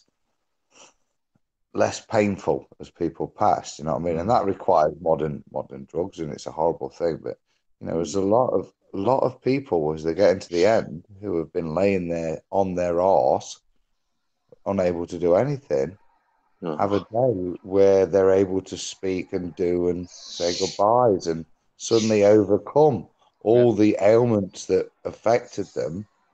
And I think that says a lot more about the power of the mind and spirit and how it is much more effective over the body than the body ever realizes. And we all live in a world where we're told everything about the body only affects spirit, that spirit is a reflection of the body. And that's the world we live in now, isn't it? But if you actually look at the end of people's lives, that has a contrary effect. Is the reality that and at the end of people's lives is the denial of that reality, because you can't, unless you're Stephen Hawking, of course. You know. Yeah, I have someone extremely close to me going through that right now. Actually, the end of life and the treatment of, morphine as a palliative and all that. So it's I respect you tremendously with what you do. It's a great service. It's honorable. It's very noble. And I wanted to say that there's a lot of wisdom to that little piece you started with, Adam, about being kind and acting good in general in your life. I believe in a creator, and I believe that we exceed when we live the way he wanted us to live. And that's kind, and that's simple, and that's honorable. And I appreciate what you're doing. I agree with that, James. I don't think you can go far wrong if you try and live by those standards. Good on you. Yeah. I'm not religious, but without getting religious, there's a bloke who most people know his life. You don't have to believe in what the church tell you about him, but if you kind of try and do in situations what you think he might do, what would be a good person, you don't even have to be him. Just what a good person would do, and take a second in situations to just absorb that before you. And I used to get in fights a lot, Is it not just common sense, though, Adam? Is it? I mean, No, mate. That's not. No, it takes. We have time, John. Time is everybody else's enemy. You and I have time to look at these things and to leverage time and to know it's our friend. They're affected by the game. I made that mistake when morals. I mean, morals. Oh, don't take time. The morals is just to me anyway. Nah, everybody's got morals. Everybody knows what they're doing is right or wrong. When you watch Jeremy Kyle, and I fucked my brother's wife.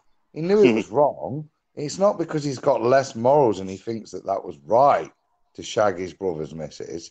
Yeah, he knew it was wrong. He just chose to take the carnal pleasure instead of being moral. Agree. Just because we know better doesn't mean we do better. We don't. And it's life's a bit. I agree with that. It's not so much that we don't, it's common sense to me, but then to me, to live by that common sense, it requires me thinking that, I don't know, maybe I'm being judged, or maybe this is a game, or maybe the whole thing is a setup to test me. So the actual moral side of it matters, but to a lot of people the moral side doesn't matter at all, because they're told that they're an infinite random accidental speck on a speck of a speck going around a speck at a billion miles so reductive. So bloody reductive and hurtful when you think about it. And that has a lot to answer for, I think.